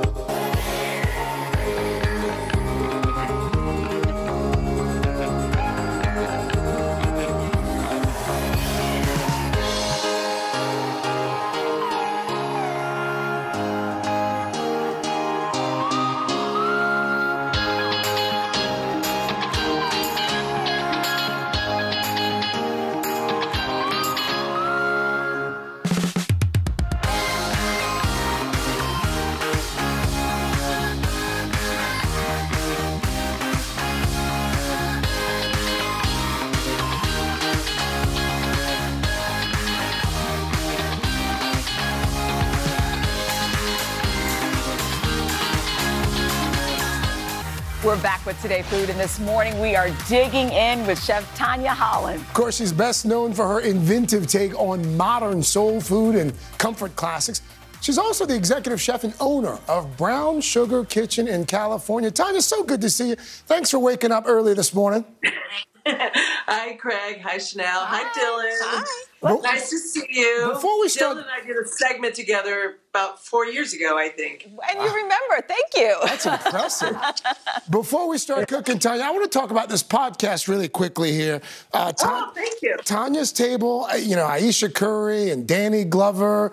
What can we expect to hear this time around in this new season? Oh, it's going to be really cool. Such a variety of people. I had the best conversation with Lars Ulrich, the drummer from Metallica. You wouldn't think we might not have something in common, but we found lots of common denominators, which is something I love. I talked to Black Panther legend Erica Huggins. It's really, really fun. And I have to tell you really quickly before we get to the food, I've never heard of New Soul Food.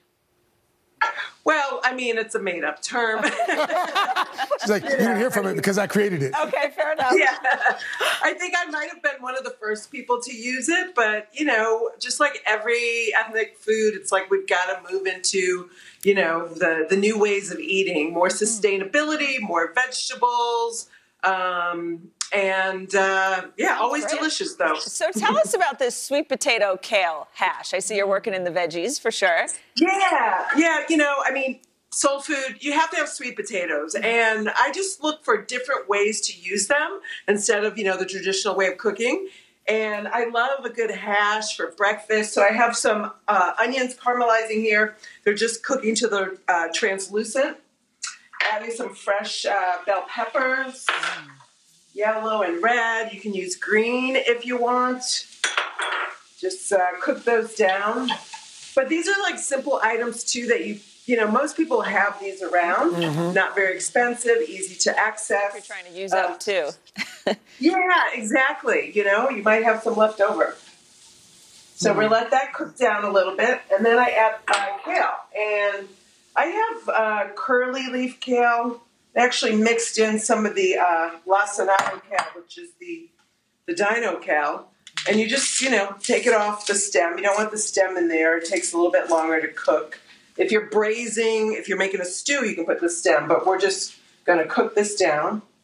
Tanya, how long does the dish take from beginning to end, roughly? Not very long. I would say 20 minutes. Okay, wow. Probably the thing that's going to take you the longest is the dicing. Okay. So you got to dice the peppers, dice the onions. I have some sweet potatoes that are already diced and cooked. They just cooked in boiling water for 5 minutes. Start them in cold water, a little salt, bring them up. Because they're still firm, but they mash, but you don't want to overcook them. So it's a one pot, kind of dish, so that makes it nice as well. So good. And as those are cooking, Tanya, really quickly, tell us about your show on OWN. It's called Tanya's Kitchen Table. Yeah, it's really fun. I got to have friends come and sit down with me. I'm cooking some of my usual suspects, favorites, and then I have ended with some great conversation. And we did 7 episodes on OWN. Hope to do more. That's great. That's great. All right, so how do you finish this off?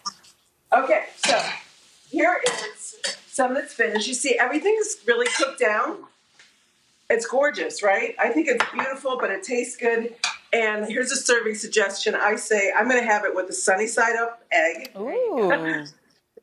that I flipped over. Perfectly. Could you add bacon or sausage too if you wanted? You could. The whole idea was to be a little healthier. January. It's January. Yeah, Dylan. I like bacon. With a favorite hot sauce. Yeah, absolutely. So yeah, sure. Bacon, sausage. I love it. Whatever you want. I love it. Talk about a comfort dish. Looks Tanya, great, thank Tanya. you so much. Thank you, Tanya. Oh, my pleasure. Absolutely. If you Thanks want to for find, having me. Nice to see you guys. You got it. Go to our website for this recipe at today.com/food.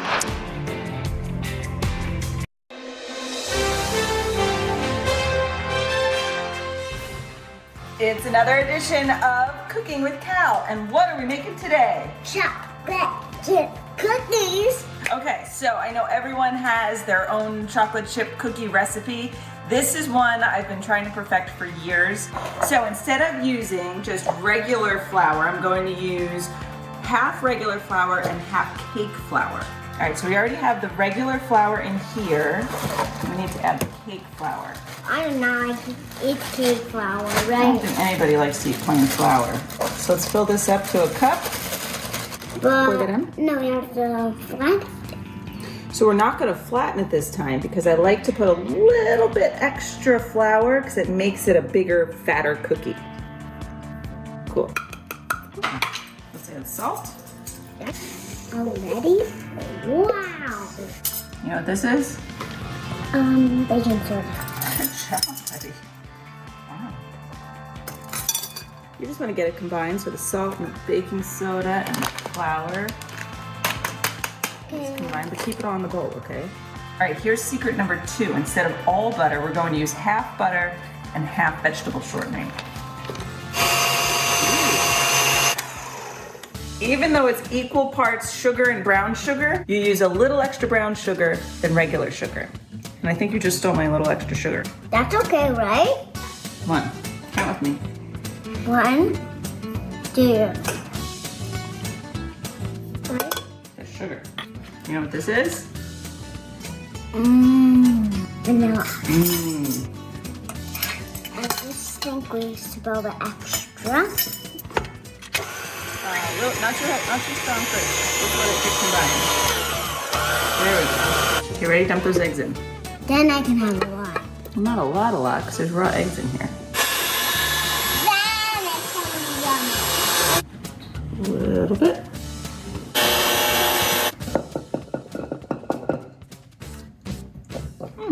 Which part of the chocolate chip cookie recipe don't we have in here yet? Chocolate chip. Yeah. See how fluffy it is? So I don't know if this is quite a secret, but we could call this secret number 4. I like to leave a big blob of cookie. Blob. Big blob, right?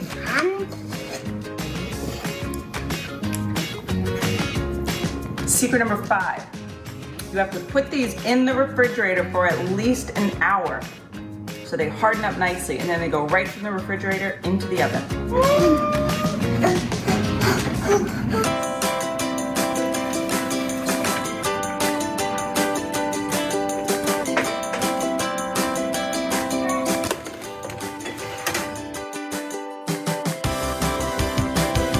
My last secret is they go in a 375-degree oven for exactly 14 minutes. Even if they don't look done, you take them out. Yummy. What do you think? Good. You love that? For these recipes and more, head to today.com/food. Today we've got 2 ladies who are going to make our morning even sweeter. It's Maya and Aria Christensen. They're also known as twins who cook. And you know what? You've come to the right place because Barbara and I have decided to start our Instagram handle, y'all, called Twins That Eat. Are you into it? Love it. We love it. Amazing. Amazing. Maya and Aria went from baking cookies in their Brooklyn kitchens during the pandemic to creating a successful baking business in Y'all less are than incredible. a year. Thank you. And by the way, Maya, y'all are starting a show too, is that right? Oh my God. We are so excited. There's so much happening right now, and we're just so excited for everyone to see what we're working on. Yeah. We're excited because we're starting an Instagram inspired by y'all called Twins That Eat. So what are we going to eat today? We're so excited to show you. Today, we are making the OG, and that is a brown butter dark chocolate chunk cookie with sea salt. Okay. Our favorite. It's the original. Did you know that my sister has a cookie addiction? So y'all brought You that too. up. Perfect. Okay. Yeah, Okay. so much in common. So walk us through it. I'm going to take you through. So first, we're going to brown the butter. Okay. You want to brown the butter on medium until it gets a nutty scent, an amber color. I'm going to say 7 to like 8 minutes. Okay. Roughly around. And then in the meantime, we can do our dry ingredients. Okay. Sure, So yeah. you always do the dry and wet together. Exactly. Yes. So you're going to start with 2 cups of flour. Please don't laugh at me. No, you're doing So good. You're doing amazing. My sister Jenna. just laughed. Okay. But that's part of being a twin. Yeah, exactly. And then you're going to mix the baking soda, the salt. You're going to whisk that together. Okay. You're good in the kitchen, I can tell. Oh yeah, I'm good in the kitchen, in the pantry while I eat. That's a start. You're going to mix that up, and then we have the brown butter. It's cooling. You want it to get to room temperature, and then you're going to mix the sugars together. Okay. I don't know if you want to pour Should that we put it all in here? Do it, girl. Do it up. All right, Sissy, you want to help me? Don't be shy with it. Yes. The brown sugar's the sugar. The brown that I sugar, love the yes. most. We're going to cream them together. It's going to get like a light and fluffy kind of, I guess, texture. Yeah. And then you throw the vanilla in there. I love vanilla so much. No, I'm not eating it. I love that you thought I was eating it. Yeah, I'm like, don't eat it. It smells good. It smells amazing, and you're just gonna whisk that up. Like, don't be shy. Put all that strength. You go to the gym, I can tell. Put it all. Elbow grease. Yeah, elbow grease, and then your you're 2 eggs. You're gonna Okay. crack the 2 eggs. So you're on the eggs. These eggs are beautiful. How too. beautiful Gorgeous are these eggs. eggs? And y'all, look how orange they are. That's the way it's supposed And you're to be. going to mix it until they cream together. Yeah. Okay. And the batter is going to be lighter in color and a little fluffy. And it's going to smell amazing. You will be tempted to eat it. Okay. You will be tempted. And what's this? Right over here, we have some chopped chocolate. gonna We have take some this. chips. We have some chunks. Oh, wait, take it this way? Yep. Okay. And then Back here. you are, let's go over Gonna here. walk over here in the back of the kitchen. So what you do is you mix the wet and the dry. Yes. And then that is going to create this beautiful dough we have Oh my here. gosh, gorgeous. Yes, and scoop it up any size you want. I do a huge cookie. Yeah, I like a huge cookie. Right, when I'm dieting, I do a tiny cookie. That's a good idea. Exactly. Okay, now listen. I love that one. You should leave it broken. Yeah, It's exactly. amazing. It's abstract art. Do you guys have twin talk? Do y'all speak? Have your own language? All the All time. the time. We look at each other. It's like eye contact. Yeah. And we finish each other's sentences all the time, I think. What about psychic abilities? All the time. Definitely. Yeah. What are you thinking right now? I want the cookies. See? Okay, so when these are ready, how long do we bake these So guys? we're gonna bake those at 350 for about 7 to 12 minutes, 7 to 12. depending on your oven. You want it to get light brown, golden brown around the edges. Okay. But- Can we eat? Yeah. And then it looks like you topped it with. You pull it out the oven, you top it with some chocolate chunks to create the beautiful pool that you see. Top it with sea delicious. salt. Done. All right, Enjoy it with a glass can we of do milk. our little twin symbol? Twin totally. powers unite. Yeah. Unite. Yes. Y'all are And incredible. here's your milk. You definitely want to have it with milk. If it's at night, a Yes. cocktail. Yeah, So exactly. absolutely. All right, y'all. Thank you so much, Maya and Aria, aka the twins that cook, and we're going to be the Yes. twins that eat. Check them out on Insta and find these recipes. Go to today.com/food.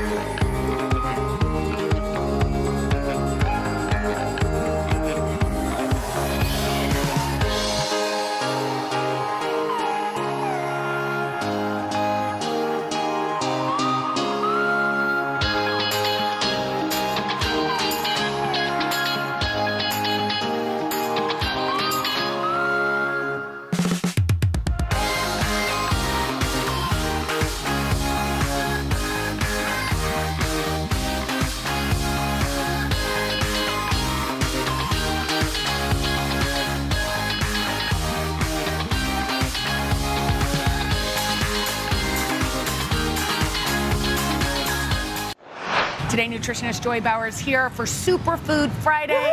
All right. Joy, we are going to make some super delicious yet healthy cookies, and I know because I ate one. That's right. Oh my God, they're so yummy. They are soft baked peanut butter chocolate chip cookies, and they're very simple to throw together. I can cook. Awesome. So we have here brown sugar. It's only 6 tablespoons. Most of the time, the cookies will be at least a full cup of sugar. So you already know they're great. Before that, let's put in 2 eggs. Okay. I'm going to put in a teaspoon of vanilla extract. You do beat the eggs before you put it in? Yes, but we're doing a crash cookie thing here. That's going to be 1 cup of creamy peanut butter. Okay. Could you use chunky if you wanted? You could use chunky, and also for nut allergies in the house, you could swap in soy nut butter, almond butter, cashew, sunflower. Yum. Now, instead of flour, these are flourless and gluten-free. We're putting in 2 cups of old-fashioned oats. And now we're just going to fold in our semi-sweet or dark chocolate chips. Oh my God. Let's fold those in. Absolutely. You are the boss of your cookies. You can put anything you want in. Then you're going to just put them on your baking sheet, just like this. A little parchment paper so they don't stick. A little bit of sea salt. Y'all, the sea salt is the key. Oh my God. Right? You get a pop of saltiness with every bite. They have peanut butter goodness, puddles of chocolate, and flaky sea salt. And it's they so are the soft bomb. and How long do you bake them for? 10 minutes at 350 in the oven, and they're done. The You whole guys, big this is batch. easy. This is easy. Yes. So easy. And Now, tell us about this one. Now this is even easier. I'm making a chocolate fudge with just 2 ingredients. All we did here is soaked dates. These are pitted dates. They go in the blender with a little bit of the leftover water. Do you soak them in like whiskey or anything like that? You can. If Okay. you're Al Roker, you soak them in rum or whiskey. And now we have our pureed dates. We're mixing it just with melted semi-sweet chocolate chips. You put this right into a lined parchment paper loaf pan in the freezer for 1 to 2 hours, and then you slice them up. Freezer. Guys, take a bite. And then they stay in the fridge for up to a week. I'm a little nervous about what this will do to my teeth, but I am going to have a bite. You're going to really love this. And it has a fudgy consistency. Oh, wow. It's decadent, Good. indulgent, and it's good for you. And you get some fiber from the dates. Is that delicious? And how long would this last in the freezer if you wanted to like make it ahead and keep it for a while? I would say it would stay in the freezer for probably 1 to 2 months. In the fridge, it's going to last for up to a week. So 2 winning recipes. Not These in are my house. fantastic. You, not in my I know, I was going to say, we're going to eat it right away. those cookies, oh. Joy, thank you so much for these recipes. Head today.com/food. Okay, we all know eating veggies, more veggies, is a great idea, but that can be kind of tricky with your kids. It's true. So we called on chef and cookbook author Nikki Dinky. She's sharing recipes from her new cookbook. It's called More Veggies, Please, Easy Kid-Approved Meals and Family-Friendly Comfort Foods with Surprising Veggie Twists. Good morning to you, Nikki. Good morning to you. It's so good to be here. I cannot wait to share some of this yummy food with you. Love to have you here. It's so funny. I'm looking over that mac and cheese and whatever that is. I'm like, are there veggies in there? It's like fried chicken. There's cauliflower and sweet potato in We'll here. get there. We'll get there. So let's start with the first one. This one sounds too good to be true. Double chocolate chip muffins with veggies. So these, with veggies. So these double chocolate chip muffins actually have 5 cups of spinach in them. What? And the way that I'm going to do that, what was that? I said what? I know, what? Say what? What is right? It's got 5 cups of spinach, which is basically a whole container of spinach. And basically all you're going to do is you're going to put that inside of your blender. You're going to add some normal ingredients like egg, a little bit of milk. And I'm actually going to put in just a little bit of oil and vanilla because I've got an oil replacement here. Okay. And what that is avocado. So the avocado is another healthy ingredient that's going to help replace some of that oil. Okay. And with the spinach, I love the idea of taking something that my kids love to eat anyway, especially something like muffins with chocolate, and adding all these vegetables in so that no matter what happens with the rest of the day, I know that they've had their spinach. Wow. It just kind of takes the pressure a little bit. So you just blend that up? You just blend it up. It's going to look like this guy in all of its green glory. And then we're going to add it to our dry ingredients. I've just got a little bit of flour, some cocoa powder, some brown sugar, and then we're going to put this green mixture right on in there. I have to tell you, I've been doing this for decades. I have never seen anybody put spinach in chocolate muffins. I've seen avocado. You've been doing what for decades? This. What? Doing You're cooking? only 40. I've been doing cooking segments for 22 years, literally. That's not possible because you were only 29 years old. I know. That's so my sweet. point. No. Hey, Nikki, what about the big? I mean, I love this, but I have so much trouble finding a ripe avocado at the right time. What's your hack for that? I agree. It is so difficult. I mean, really, my best hack is to keep multiple on hand. Yep. Basically, every time I go to the grocery store, I grab another one. So I've always got one that's a little overripe, one that's a little under. But if it's getting too ripe, put it in the fridge. If it's not ripe enough, get it on the counter. And to a degree, patience. Patience, Al. So, Nikki, I don't want to run out of time here, but I mean, I'm sure I already know the answer to this, but the spinach doesn't overpower the chocolate at all?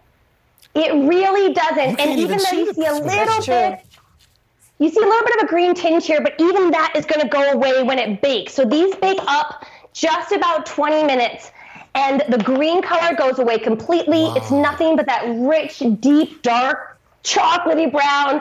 And I'm telling you guys, they are moist, they are tender, and they are just the most delicious muffins that you're going to have. They look amazing. The kids won't be any wiser. I know. That's fantastic.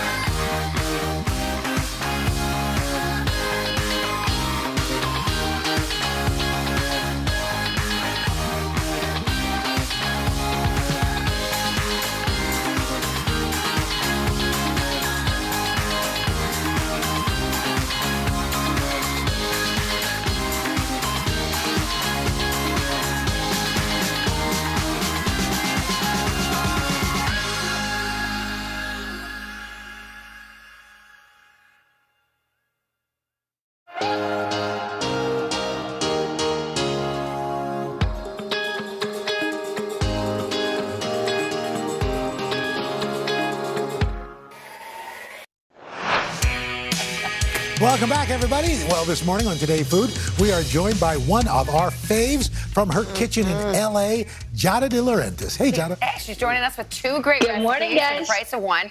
They're not only full of flavor, but they're good for us, too. Perfect for anybody looking to slim down for the summer.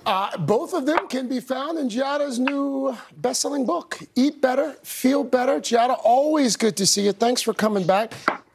What about this? Hi, guys. Good morning. Good morning, Giada. What's the story in this new cookbook? You know, this new cookbook is a little bit lighter than the ones I've had in the past, talking a lot about my my journey to feeling better.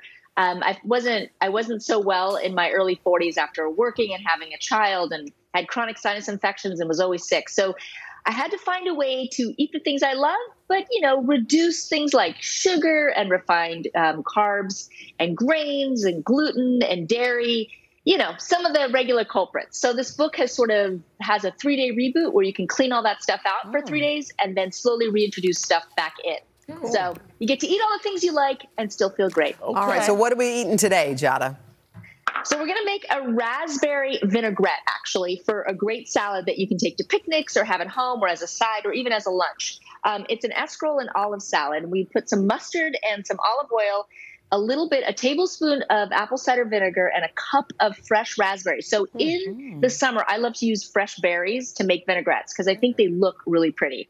And then you just blend it all up, and it ends up looking like this, to avoid the loud noise for the next 20 seconds. Drives the cats crazy. I usually make a bunch. Yeah, exactly. They're all over the place. So to keep them asleep. So I make a bunch and I keep them in these glass containers in the fridge so I can pull it out whenever I need it. You can make it with blueberries, you can make it with strawberries. And then what I do is I just top my salad. It does. It keeps for a week. Oh, so you can top it with it. And you guys, it's not just for salads. I put it on chicken. I put it on fish. So there's a lot of things you can use this dressing on if you want. So then I use a little bit of roasted almonds. And then a little bit of gorgonzola. Now, obviously, if you're doing a 3-day reboot, you want to remove and not add the gorgonzola. But otherwise, you can add the gorgonzola in there. And you can use some chopped olives. I like black and I like green for that nice sort of rich flavor. And then some more raspberries on top to make it colorful. And then I take this grape vinaigrette. And I think people don't think about making vinaigrettes from fresh berries, but in the summertime, it is perfect. And I don't know if you guys can see this, but look how beautiful that is. It's like a superfood. You can see that bright, exactly, superfood salad. And you can see that the color is so vibrant. It's one of the best ways for me to get my daughter to basically eat it. There's also some shaved fennel in here because I love the crunch, and that fennel has a lot of nutrients in it that I think people see it at the grocery store. It's a bulb, and they don't know what to do with it. So you can just shave it really, or slice it really thinly. Like I just take. Well, you can put it on a mandolin if you want, Savannah, but you can just take a knife. But you can just take a knife and just slice it just like this, and you can see that it kind of falls apart. It's not. It tastes like licorice, actually. It's like licorice with no sugar in it. So you toss that on top. And then I also like to add, beside adding escarole. Do you guys know what escarole is? Do you know what it looks like? But I'd never cook with it. It's intimidating. Oh, really? Well, you just wash it like romaine, Craig, and you just clean it up and you chop it up and you just put it in your salad. And I also add a little bib lettuce because it's nice and soft. So when you have like a leafy green that has a lot of body to it that you kind of have to chew a little bit, it's really nice to have something nice and light and buttery to go with it. So I think textures is really important when you're making a salad. So it doesn't feel like so much roughage. And Craig, if you don't want to use escarole because it's too intimidating, you could always use romaine. All right. So there you go. How about those cookies? How about the cookies? Get to the cookies. Everybody's always into the cookies. Yes. So they're chocolate chip quinoa. I know that might sound a little bit odd. Quinoa? Yeah, exactly. I know. But so basically the quinoa adds a little bit of crunch to them, right? So you toast the quinoa in a skillet until it gets just ever so slightly golden brown. And I toss that in, and I'm basically using no refined sugar and no refined flours. So coconut flour and almond flour. You add the quinoa in, chocolate chips, and you can use whatever kind of chocolate chips you like. I like dark chocolate, but you can use milk if you wanted, and coconut sugar. And so you mix it all up. You don't need anything fancy. You make it in a bowl. And then I just scoop it, chill it for like 30 minutes, and then throw it in the oven. And this is what you get. Let's see. Nice yummy? And thick. Looks like a quinoa. From two yay to quinoa. There's a lot. There's a lot happening today. Oh, God. Wow, you guys. I've never heard of a chocolate chip quinoa cookie. Jada, thank you. Thanks, Jada.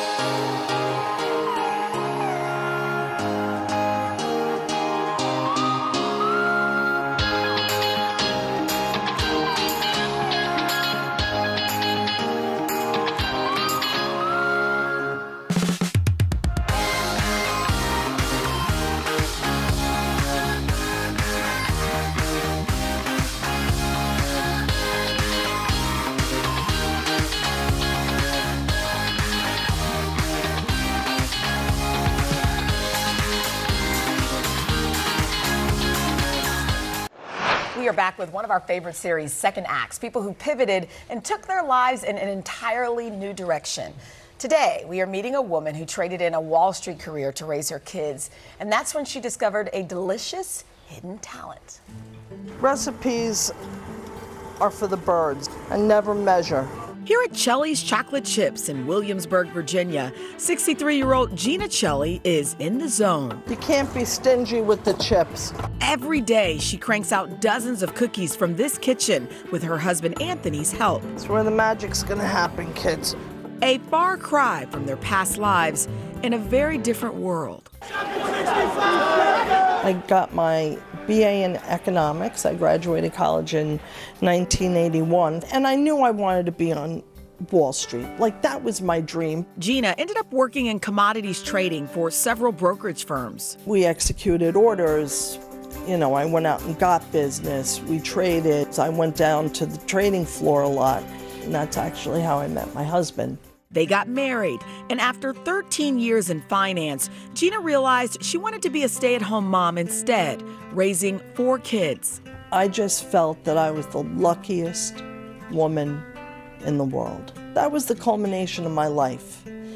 But it was also the beginning of this business. That's because as a mom, Gina discovered she had a knack for making really good cookies. I know it's so cliche, but I was the mother bringing the cookies to all the games. I ran the bake table at the Christmas fair, and my wedding cookies were so popular, there was like insider trading on them. People like would come in early.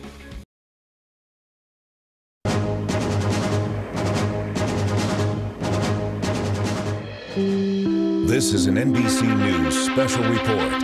Here's Kristen Welker. Good morning, I'm Kristen Welker. We are coming on the air with breaking news with huge implications for one of the criminal cases against former President Trump. A judge in Georgia just ruled that Fulton County District Attorney Fani Willis, who brought Georgia's election interference case against Trump, can stay on the case, but with big conditions after a motion was made to disqualify her. It comes following accusations she had an improper relationship with a special prosecutor she hired for the case. Willis and that prosecutor have acknowledged a relationship but denied anything improper. I want to get right to our senior legal correspondent, Laura Jarrett. Laura, there is a lot at play in today's decision. Help us break it down for us. Some tough language in here as well. Some tough language indeed, Kristen. This is not the result that the District Attorney Fani Willis wanted, but it's certainly not the fatal blow that it could have been if Donald Trump and his co-defendant had got their way. So let's remember what the original ask was. The ask was to have the DA removed completely from the case over an alleged ethical conflict of interest of having her boyfriend, Nathan Wade, her then boyfriend, former boyfriend, lead the Trump prosecution. Trump and his co-defendants had alleged that there was a financial entanglement, that the two were taking lavish vacations together, and that was all while the time that the state was actually paying his salary. That was the conflict that was alleged. The judge in this case this morning saying the defendants did actually not prove an alleged or did not prove an actual conflict of interest from all that financial entanglement. However, the judge is saying there is an appearance of conflict given how all of this played out, given all of the evidence that came out during the days-long hearing there in Georgia. The judge is saying the DA essentially has 2 options now, as you laid out, Kristen. She can either remove herself and her entire office from the case completely, which would be a severe blow, or she can remove Nathan Wade from the case, which is perhaps much easier to do, and anybody else could certainly step in his shoes as opposed to wiping out the entire prosecution team. There is certain language in here that if I'm the district attorney, I find very troubling. Some of the tone that the judge is using, talking about the allegations against her, but there's other language where in other ways he sort of exonerates her and says the evidence didn't go as far as Trump and his co-defendant had suggested. But again, bottom line here is the DA now has a choice to make. The indictment stands. It has not been dismissed, but this is going to be a choice for her to make, or it cannot just go on as status quo as normal, Kristen. And Laura, let's just tick through some of the language here. The accusation was that the district attorney benefited financially from this relationship with Nathan Wade, the top prosecutor, her ex-boyfriend. And the judge ruled the defendants have not presented sufficient evidence indicating that the expenses were not roughly divided evenly. That was really the core of this case, right, Laura? Yes. Trying to establish that link, that she somehow benefited financially from this. That's exactly right. That was the whole sort of crux of it. And they kept pressing that even if they couldn't show an actual conflict, it just smelled funny and it looked bad. And the judge says this, which I think is notable. The district attorney chose to continue supervising and paying Wade while maintaining such a relationship. She further allowed the regular and loose exchange of money between them without any exact or verifiable measure of reconciliation. This lack of a confirmed financial split creates the possibility and appearance that the district attorney benefited. And that's the crux of it, Kristen. Because of that appearance, that's why he's now giving her this choice to make, again, between having him removed or removing herself, which obviously she wouldn't want to do. And Laura, finally, just very quickly, big picture here, what does this all mean about when this case may actually go to trial? And is it fair to say this has already delayed any potential trial date? Oh, certainly. This entire sort of debacle has derailed the case for months now. We all remember the televised hearings that went on for days. There's still no trial date set in this case. Obviously, the district attorney wanted to try it before the election. I would be shocked if that happened. And so this entire sort of, has derailed a little bit of the case. Again, it's not a fatal blow. The indictment still stands, but this has certainly provided a problem for her office to now resolve quickly. All right, Laura Jarrett, thank you so much for that and helping us understand this complicated ruling. NBC's Blayne Alexander was first to report the news of the ruling this morning. She joins us now from Atlanta. Blayne, as I'm reading through this court document, I'm struck by some of the language that the judge used. He calls this a tremendous lapse in judgment. He refers to the appearance of impropriety. So he's not removing the DA from the case, but he's not letting her off the hook either. You know what, Kristen, he does not hold back in essentially scolding the DA, kind of basically saying, listen, yes, there is not actual incongruency here, but this does not look good. This looks bad, and he's letting her know that. When we talk, though, about appearances, though, Kristen, I have to kind of break out and just widen out and talk about the fact that not only has this really just dominated this conversation over the past 2.5 months. Remember, as you and Laura were just discussing, this essentially ground this case here in Georgia to a halt. This is the case that many legal experts were calling the most legally perilous against former President Donald Trump. And for the past 2.5 months, none of the facts of the case or anything have been discussed.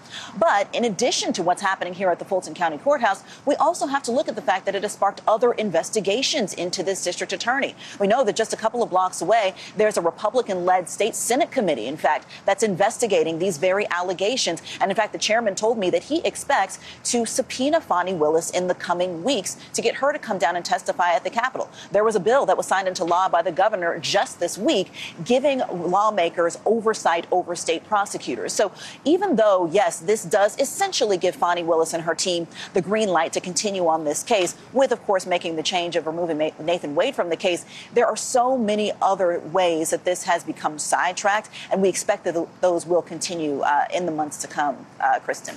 A couple of other things that I want to point out, though. I've spoken with a source who is familiar with the judge's thinking, and just a little bit of interesting context about the timing of this. This order has been written for more than a week now. That's certainly interesting. He's been tweaking it. He's been fine-tuning it, but that tells me that he made his decision soon after hearing the summation arguments from the attorneys a couple of weeks ago. The other thing, though, that it tells me, of course, all of this is tied to politics. When we look at the ballot, Donald Trump is on the ballot in November, but Fani Willis and Judge Scott McAfee are also running for re-election. The judge has drawn a couple of opponents in this case. That happened last week, but the fact that this was written before that shows basically that there was no political kind of leanings in the fact that he has opponents and when he drew this. The other thing that I'm learning is that security was a major factor. The judge has already received a number of threats against him and against his family. He has 2 young children. And so why put this out today? The source tells me that that allows for him to put proper security measures in place. He'd been working with the sheriff's office this week to make sure that that security was in place before this order was released, Kristen. Really fascinating, Blayne. The Judge McAfee, in his early 30s. Talk a little bit about what you have witnessed in court. Of course, that surprise testimony by Fani Willis herself, Nathan Wade taking the stand, Fani Willis's father even taking the stand to talk about the fact that the family typically pays for things in cash, and that's why there wouldn't be a more robust written record of the financial transactions between Fani Willis and Nathan Wade. This really was a spectacle that unraveled there. It absolutely was. I mean, we got into personal details of the district attorney and her relationship with Nathan Wade. We heard about her preference of Grey Goose vodka over wine. I mean, these are things that nobody would have thought would have entered the conversation when you're talking about the prosecution of Donald Trump. And so, yes, the other thing, of course, the one thing that stands out here in Georgia is that all of this is televised. All of this is playing out on live TV. And so when we talk about that appearance going forward and kind of what that looks like for the case, aside from the legal implications here, certainly that appearance is very, very crucial as well. One important note I want to add about Nathan Wade, Kristen, he's somebody who's been on this from the very beginning. You know, it's very important to remember that he was brought on to lead the special grand jury back in 2022 when they started bringing in witnesses, that 8-month period where you kind of had testimony and the investigative part of all of this. So he really is, some could argue, perhaps one of the more familiar people with the facts of this case. So the fact that he is ostensibly going to have to leave, that's certainly notable as well, considering his longevity on this case, Kristen. Well, the Trump team's goal was to delay, and in this case, at least, they have been effective at that. Blaine Alexander, incredible job breaking this news today. Really appreciate it. That does conclude our NBC News special report. We will now return many of you to the Today Show, and we continue coverage on our streaming network, NBC News Now, online at NBCNews.com. And tonight, it felt a little like a cross between Charlie and the Chocolate Factory and I Love Lucy. It was definitely a delicious day. Take a look. It's that perfect combination of peanut butter and chocolate, dreamed up by H.B. Reese in 1928, when the Hershey worker thought he needed to come up with his own idea to help put his 16 kids through school. Originally called the Penny Cup, Reese's now does over $3 billion in business each year. It's one of America's favorites, and mine. So I didn't mind donning a hairnet. How do I look? If it meant rare access to see how those little cups of deliciousness are crafted. My tour guide, Courtney Laird. I'm the Peanut Butter Business Unit Manager, and I'm going to take you through the lines today. That may be the best title ever. This smells so good. That's because they make their own peanut butter. We roast around 1 million pounds of peanuts a week. Wow, a week. Yeah, so this is where we barrel fresh peanut butter that we just made from the roasting process. This whole thing is filled with peanut butter? Filled with peanut butter. Of course, it wouldn't be Reese's without... This is liquid chocolate. How many people have gotten fired for sticking their hands under that? None that I know of. Who are these people with such amazing self-control? This plant has nearly 800 employees, some working here for over 40 years. There are some things that technology just can't do for us, and that's where we have some remarkable employees here that make sure that we have the proper cut paper, one in each spot. Can I try this? Absolutely. It's already getting ahead of me. It's not as easy as it looks. This is why Lucy was like shoving them all in her mouth. This goes fast. Do you ever ask them to slow it down? Oh boy. Oh gosh. Next stop, assembly. First layer of chocolate goes down. What makes your chocolate special in these? It's a very special secret that I can't share the ingredients. You're afraid I'm going to go into the peanut butter cup, didn't you? Yes, just in case, just in case. How many cups come through in a day? So this line, we produce about 20,000 pounds.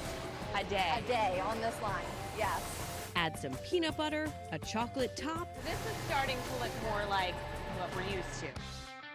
A quick cool down. This is what I picture heaven looking like. Right. And one more real person to double check. We have Tanya here.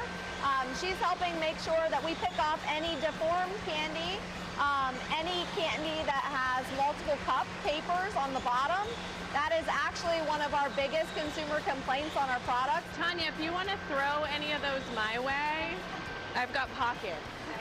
Finally, a classic orange wrapper. So around 800 cups a minute that we're wrapping. All that hard work that you just did back there, this is the final product. You're welcome, America. Armed with all that experience, I'm ready to make my own. A giant 1-pound cup with a choice of fixings. So let's do potato chips, bacon, pretzels, and peanuts. I'm pretty confident that I made the next big thing here. So we sent you guys some to taste, these new Reese's Puffs ones, and then some of my creation. So you may be wondering how to eat this. Bacon, pretzels. You break it up and then so you gotta break the top. eat it like chips and dip. Oh, I see. It's like a bread bowl. Yeah. Like that. Chocolate. Okay. Big George. How is it? What's the word? What's the verdict? What do you guys think? Yeah. Is that good? Dylan was the only one who was bold enough to try it. I know. Well, I'm closest. Kristen, does anybody Kristen, does anybody ever bite that guy, the Reese's head guy? Oh. That's just weird. It's just very strange. The guy with the Reese's head. What? You don't have to answer. You know what? They have this new initiative of Reese's University, so that's the mascot, and you can get your sort of fake degree in chocolate and peanut butter. Wow. Well, you did great. Kristen, thank you so much. There he is. I love it. He looks a little mischievous. Got that eyebrow working. I see a costume for you for Halloween. Thank you, Kristen. Kristen, thank you so much. And thanks for sending these.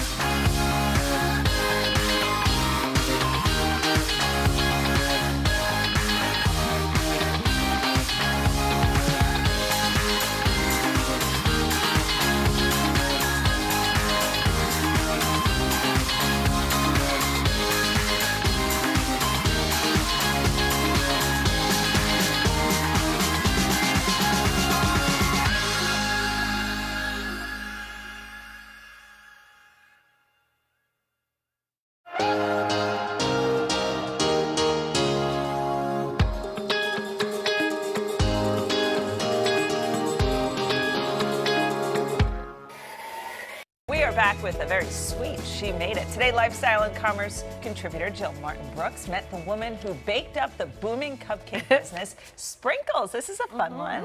Everybody is in the back eating right now because this is a very popular one. Okay, so Candace Nelson is an entrepreneur and best-selling author who believes anyone can make it. They just need the right recipe.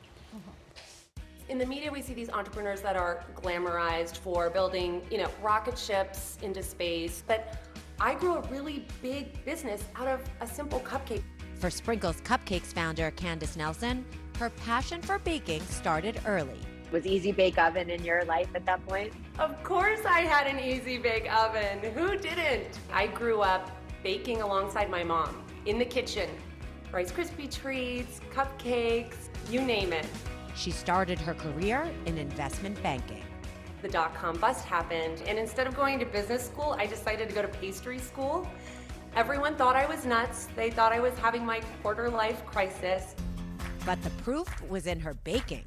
After pastry school, Candace began selling her own confections. I realized that special occasion cakes people don't buy very often. I wanted to make something that people could enjoy every day. And I thought, here's this uniquely American treat. Everyone loves it. It's nostalgic, and it's just been relegated to plastic clamshells. She set out to create an artisanal alternative of the familiar childhood treat. It was 2004, and people were used to spending 75 cents at the grocery store for their cupcakes. Right. Here I was charging $3, and it raised a lot of eyebrows. So what did you do to sort of say, okay, this is why this is worth it? I stood behind that cupcake counter and explained the value of my product until I was blue in the face. Still, some weren't convinced. People told me that this idea would never work. It was the height of the low-carb craze. We were opening a first-of-its-kind cupcakes-only bakery in the middle of Beverly Hills. Soon after, word about Candace's cupcakes started to spread. And then we opened to lines out the door. But it was one phone call that changed everything for Sprinkles Cupcakes. It was a producer from the Oprah Winfrey Show telling me that Oprah loved my cupcakes. And they said, you can have 350 of them in Chicago tomorrow morning at 6 a.m. So I fired up the ovens, baked up those 350 cupcakes, piled them high in shopping bags, and took a red eye to Chicago. We were the most annoying people going through the airport because we had to take each box out of the shopping bag and run it through the security. Like, sorry everyone, Oprah's calling. The Oprah Show thrust Sprinkles into the spotlight, and overnight, Candace's 600-square-foot bakery in Beverly Hills became a hit. The lines were wrapped around the block. It was unbelievable. So did that lead to you taking private equity money? When did you decide to make that flip from self-investing? At a certain point, I didn't want to hold the business's growth back. I didn't know that I was necessarily the one to take it from 10 locations to 30 or 40. That decision paid off. To date, Sprinkles has sold over 200 million cupcakes and has over 40 locations nationwide. And in 2017, Candace fired up a new business, Pizzana. Love elevating simple pleasures, sort of surprising and delighting people with foods they thought they knew. And pizza is one of those. Now Candace is sharing her secrets in a new book.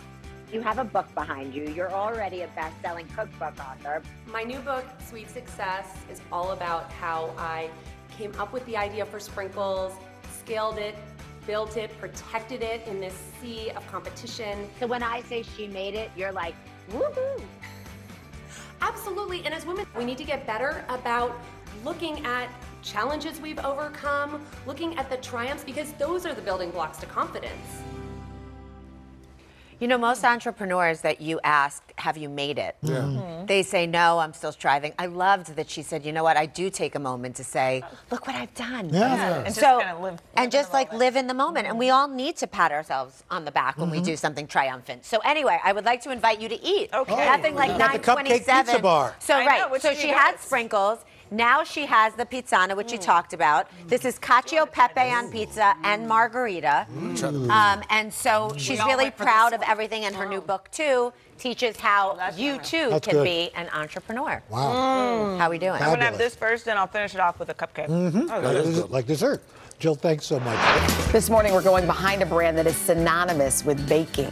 Brace yourselves. Your mind may be about to get blown like ours was. There's a good chance you have some Betty Crocker products in your pantry right now. I do. I have a lot. Her cake mixes and frostings are a staple in supermarkets, but the brand didn't start out that way. That's right, guys. I got the chance to learn more about the history of Betty Crocker, which has been 100 years in the baking. For generations, Betty Crocker's food products have made baking a piece of cake. But that's not how this brand began back in 1921. I'm not old enough to have been there when it first started, but I do remember I was kind of flabbergasted as a kid when I found out that there was no real Betty Crocker, correct? That's right. So Betty Crocker was actually the embodiment of women who worked at the predecessor to General Mills, the Washburn Crosby Company. She actually got her start in kind of an unusual way from a puzzle that was distributed in the Saturday Evening Post. And when consumers cut out these puzzles and sent them in to the company, they actually received inquiries from consumers looking for baking advice. And they wanted to find an authentic way to respond. Natasha Bruns is the corporate archivist at Betty Crocker, who says female employees would respond to letters asking for cooking advice. Then in 1924, the company sharing this guidance on the radio. Our cooking school lesson this week is on some new Christmas cookies. Here's the recipe. Are you ready? Becoming a resource for households, especially during the 1940s. Did Betty Crocker fill a need, in a sense, during World War II? People were looking for creative ways to use their rations and how they were going to be able to get by on less. There was pamphlets such as this one right here, and it had tips and tricks for using rations, for being able to use every single piece of meat, saving meat drippings, even how to save scraps of vegetables. Is it true she got a thank you note from J. Edgar Hoover, the then director of the FBI? Yes, Betty Crocker did receive a letter from J. Edgar Hoover. In this letter, J. Edgar Hoover was thanking Betty Crocker for her service during World War II. Cooking tips, just the beginning, as the brand expanded into actual food products, starting with soup, followed by cake mixes. So when cake mixes first came out, they were originally just an add water. But in consumer testings, they actually found that people did want to be able to add some of their own ingredients to cakes. And that made it feel a little bit more like home cooking. In the 1950s, Betty Crocker cooked up a way to reach more home chefs through cookbooks. As the company changed over the years, so has the image of Betty herself. Here's a person who isn't real, but yet probably one of the most replicated portraits. How has she changed over the years, physically? Betty's image has definitely reflected what has kind of been more on trend for like what people look like or different hairstyles, but definitely the one thing that has always stayed the same is that she's always wearing red, and she normally has like a white collar or white pearls. And now it's, the logo's really the red spoon. We don't see Betty. How come? Really, a portrait isn't able to represent the diversity that exists in American homes or in baking. Something that is more universal is the spoon, which also continues to reflect her friendly and homemade nature. Today, Betty Crocker serving over 50 markets around the world. Her portrait isn't what shoppers face in the aisles now, but rather the red spoon, catering to all types of home cooks. When somebody who doesn't exist continues to this day to be part of the lexicon, what does that say about Betty Crocker? It just shows what a trailblazer and what an influence Betty Crocker has been on cooking and baking and in the kitchen. And in fact, we've got a couple of the pieces here. This is their first cookbook, 1950. Wow. And they also did these records so that folks who were visually impaired, talking recipes, they were made in partnership with the Minnesota School for the Blind back in 1956. So if you think about it, sometimes recipes say, you know, cook until golden brown. Well, this talking recipe made the kitchen a lot more accessible. Way ahead of its time. So, That's so cool. And you know, it's not lost to me. You're talking about this, and you also have this podcast where you're cooking. It's just like, to me, almost a full circle moment from records now to podcasts. You know, right? Seriously. I suggest we should change the brand to Betty Jo Crocker. Put your mom on there. Oh, I don't think people want that. That's right. Oh, sure. Like, mac and cheese. Exactly. I'm already hitting him up for an extra tray of Betty Jo's mac and cheese. Okay. I love it. There you go.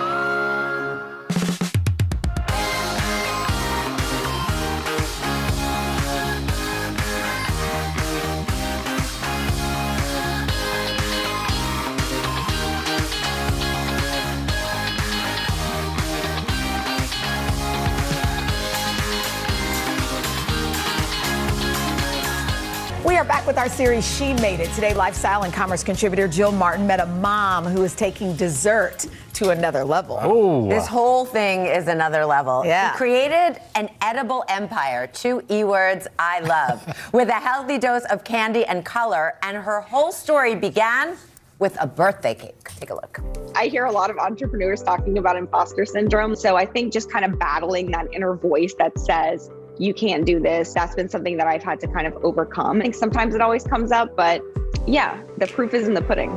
The proof is in the pudding, but more specifically on the sprinkles. Let's rewind and tell me how this all began, because it's kind of a roller coaster story for you. You know, I was making cakes that looked really cool, and I didn't want to put cheap, crumbly grocery store sprinkles on it and like ruin what I made. Just through a bit of traveling and discovery, I realized that not all sprinkles are created equal. So with 2,000 of her own dollars, Lisa Stelly created a more flavorsome version of the childhood classic.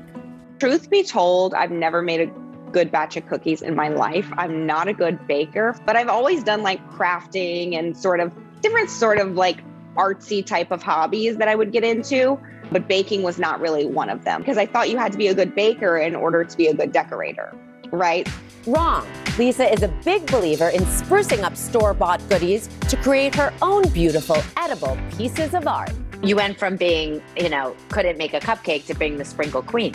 I know everyone's like, oh, you must just throw down for Thanksgiving and Christmas. I'm like, actually, I bought a pie. I love the story you tell about how you sort of branched into this. Your daughter said to you, Mommy, I want a certain kind of cake in the middle of your funk. Yeah, she was like 4 and she said, I want a Shopkins cake. That was a hard cake. I used fondant, things that I had never really played with before, but I watched so many videos and then I was like, I think I can do this. And once I started to get the hang of it, I just was like obsessed. Like I remember staring at that cake thinking, I cannot believe I made this. That cake inspired a hobby that felt like destiny.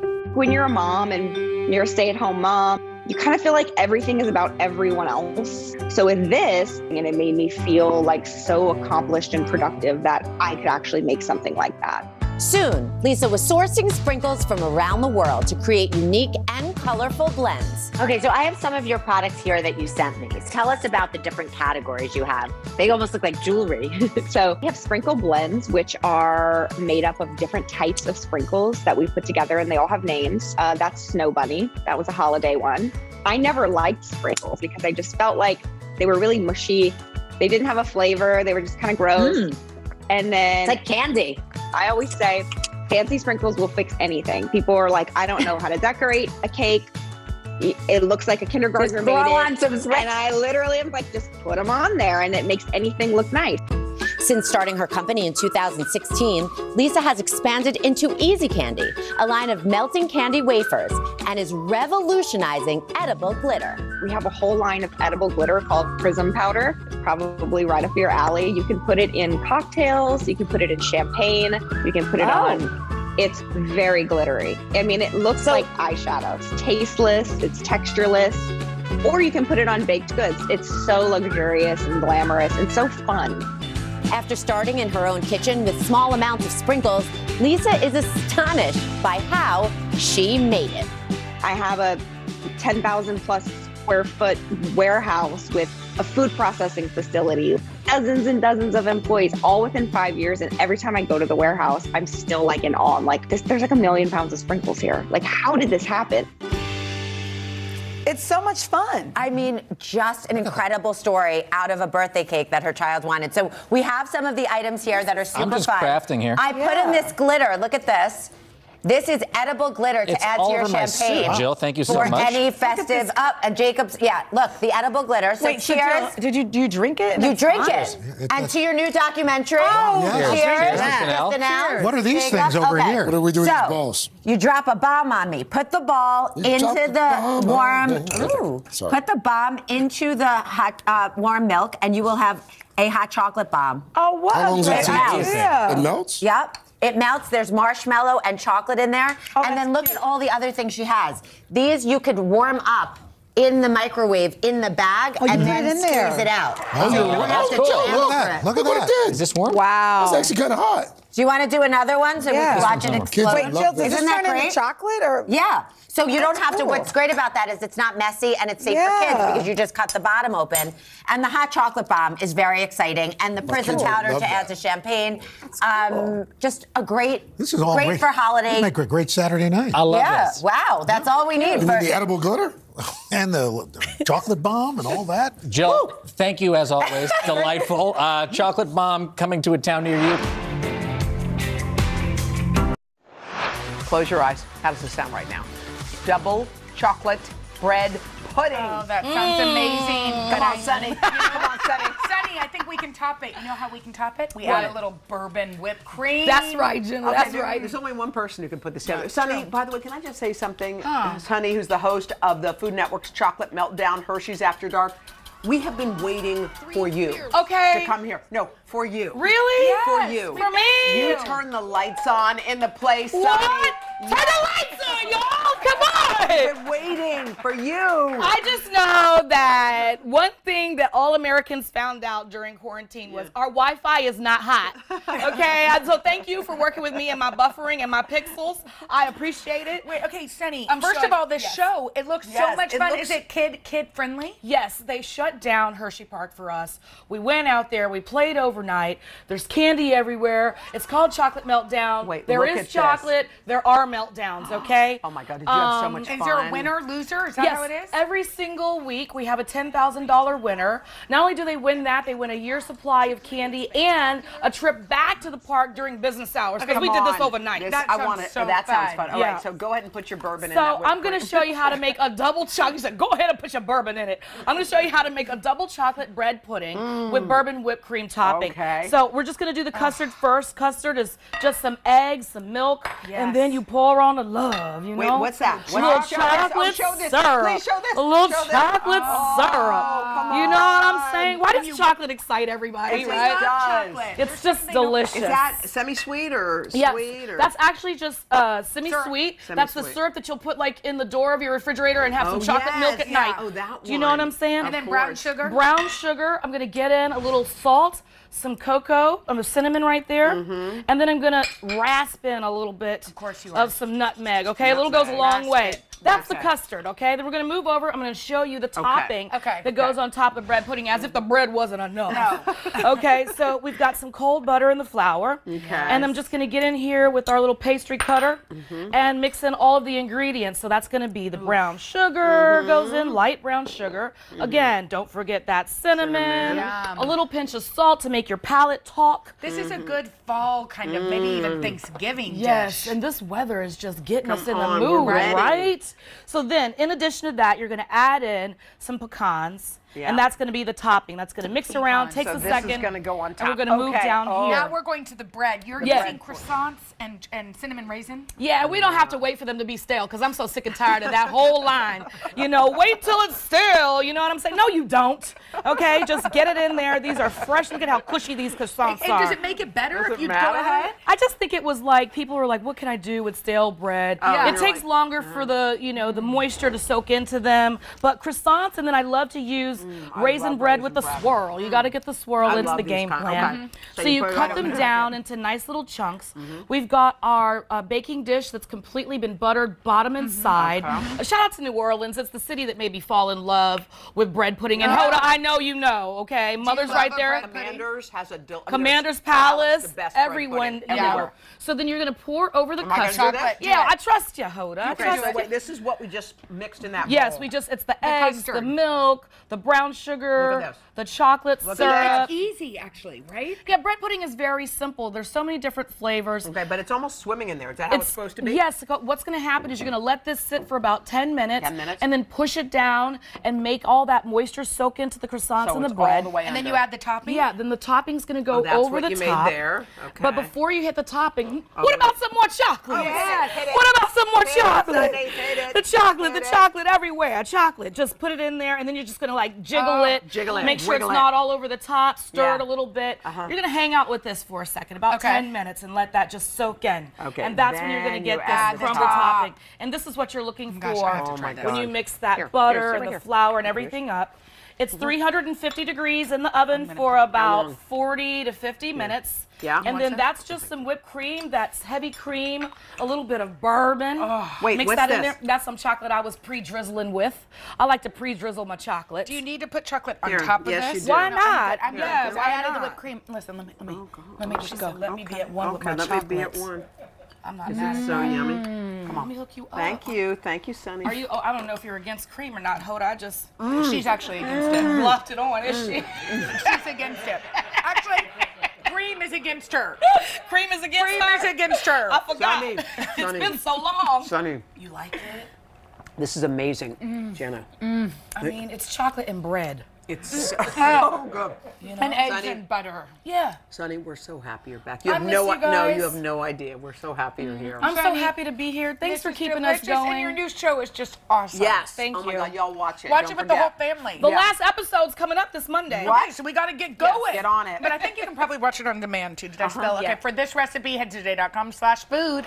We've made it through the week, so we have earned a cheat day Friday. And today, nutritionist, our pal, Joy Bauer, is putting her healthier spin on 2 desserts. And I've never wanted to see you more in person than today, Joy. Good morning, Joy.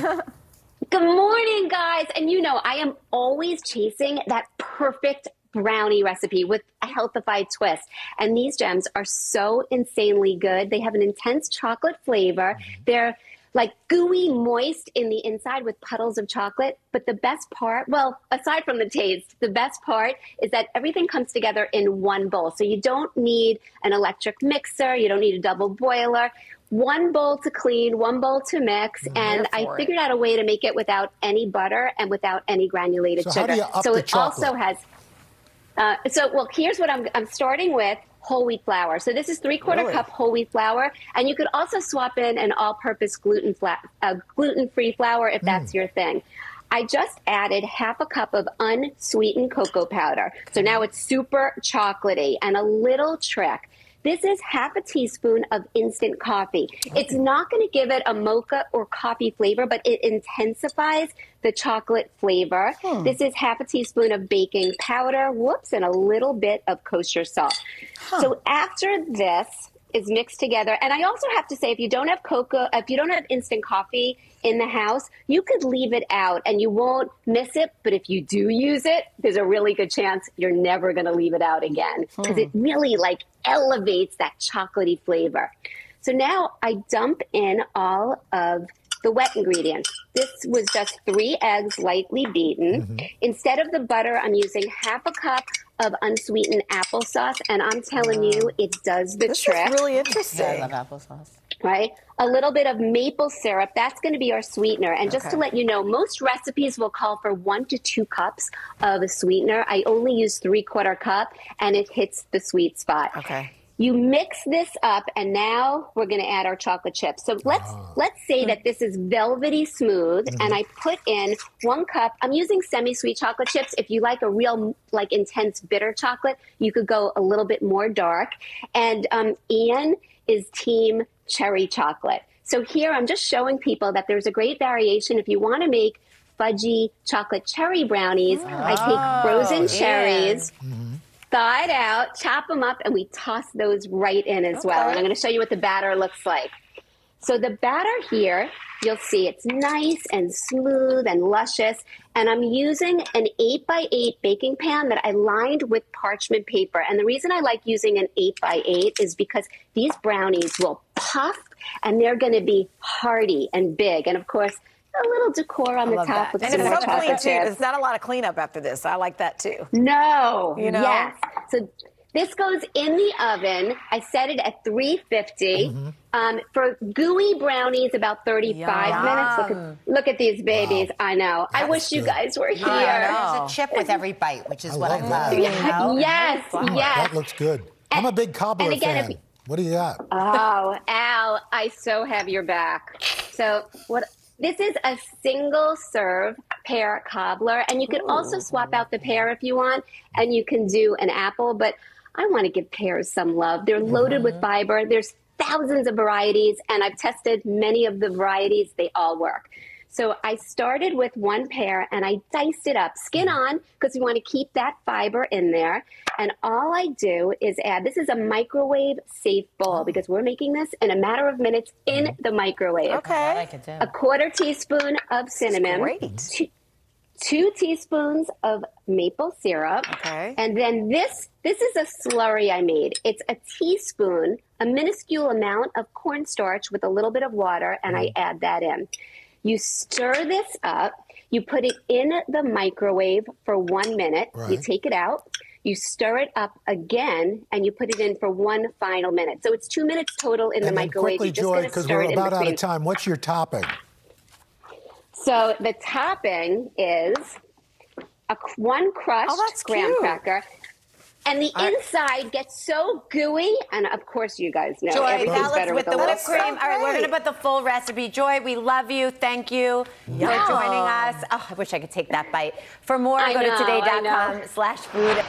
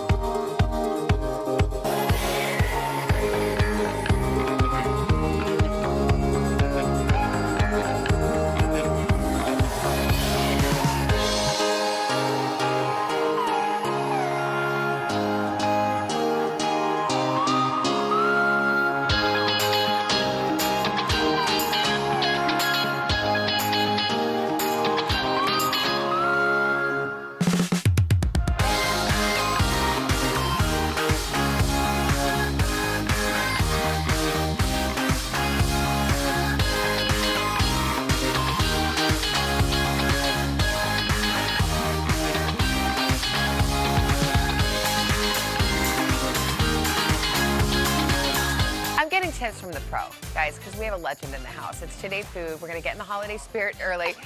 Some crowd pleasers to Thanksgiving. I mean, everyone's excited because you have a plate full of cookies, okay? Where's Cookie Monster? This is his day. This is magic. Guys, Christina Tosi, owner of the beloved Milk Bar here in New York, is out with a new cookbook. It is all about cookies. That is, in fact, the title. It's all about literally the title. Christina, I love it. We've already got our tasters here. You don't do anything like just normal or average. All of your cookies have an interesting twist. Yes, I mean, I love to bake because baking is my way to like get in there, break the rules, make people feel seen. It's like seeing life in color when you bake or when you eat a Milk Bar cookie. Now, are these, because I was just asking you, I like make chocolate chip cookies, that's about it, and I was asking you for some tips, but are these recipes that, you know, normal people like us can make? 100%. Like for me, the reason I love to write cookbooks and bake and host Bake Club is because I love to feed people cookies, but I love to unleash the baker in everyone as well. So I brought for you one of my favorite recipes from the cookbook. It is a chocolate toffee hobnob. Hobnob. It's It's like a British oaty biscuit, so consider it a breakfast cookie, right? Okay, yes. So it starts with flour, some salt, and some baking soda. I know you're a baker, so get in there. Well, I try, okay. I've got some butter, some honey, and some sugar going in the mixer, creamed for about 3 minutes. Okay. Then we're gonna add your dry ingredients. And then some whole oats go for it. Okay. And some whole oats that I ground down into sort of a flour-like consistency to give flavor and texture. Can I do it all at once? You can do You it know how all you- at once. okay, 'cause sometimes they say do it.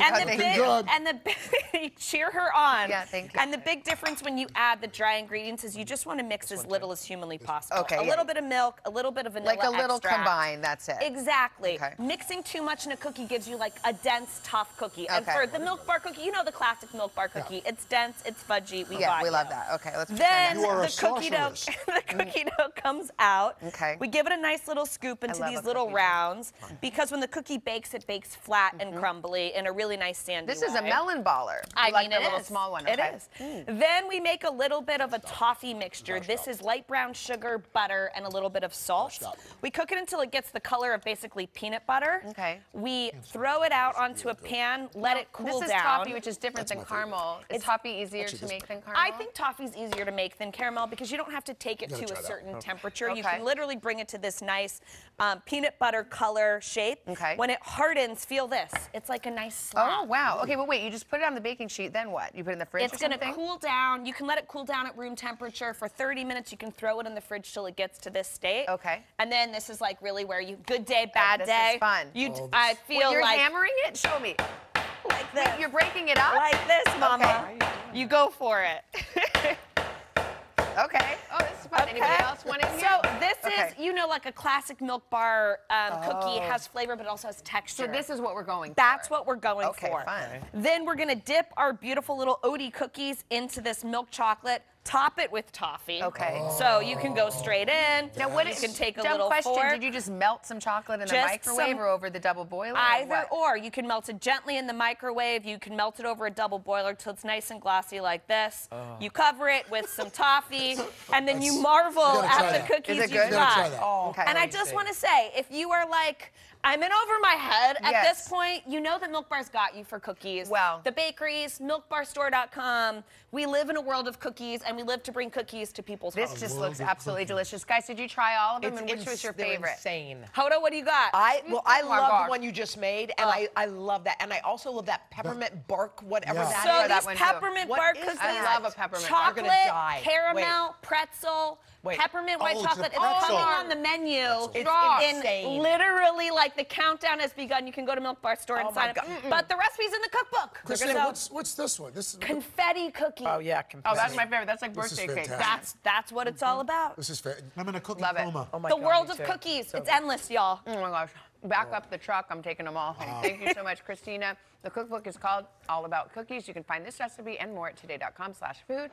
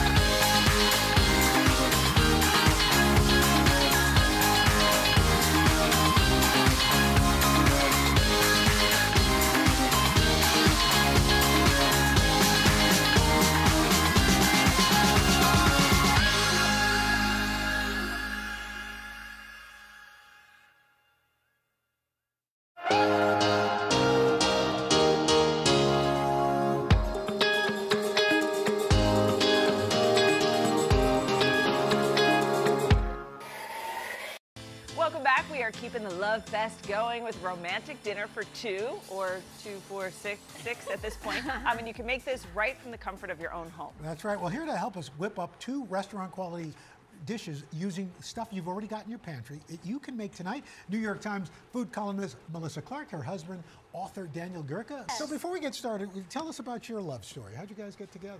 Well, we met online, actually. Back in the early days of internet dating, like a million years ago.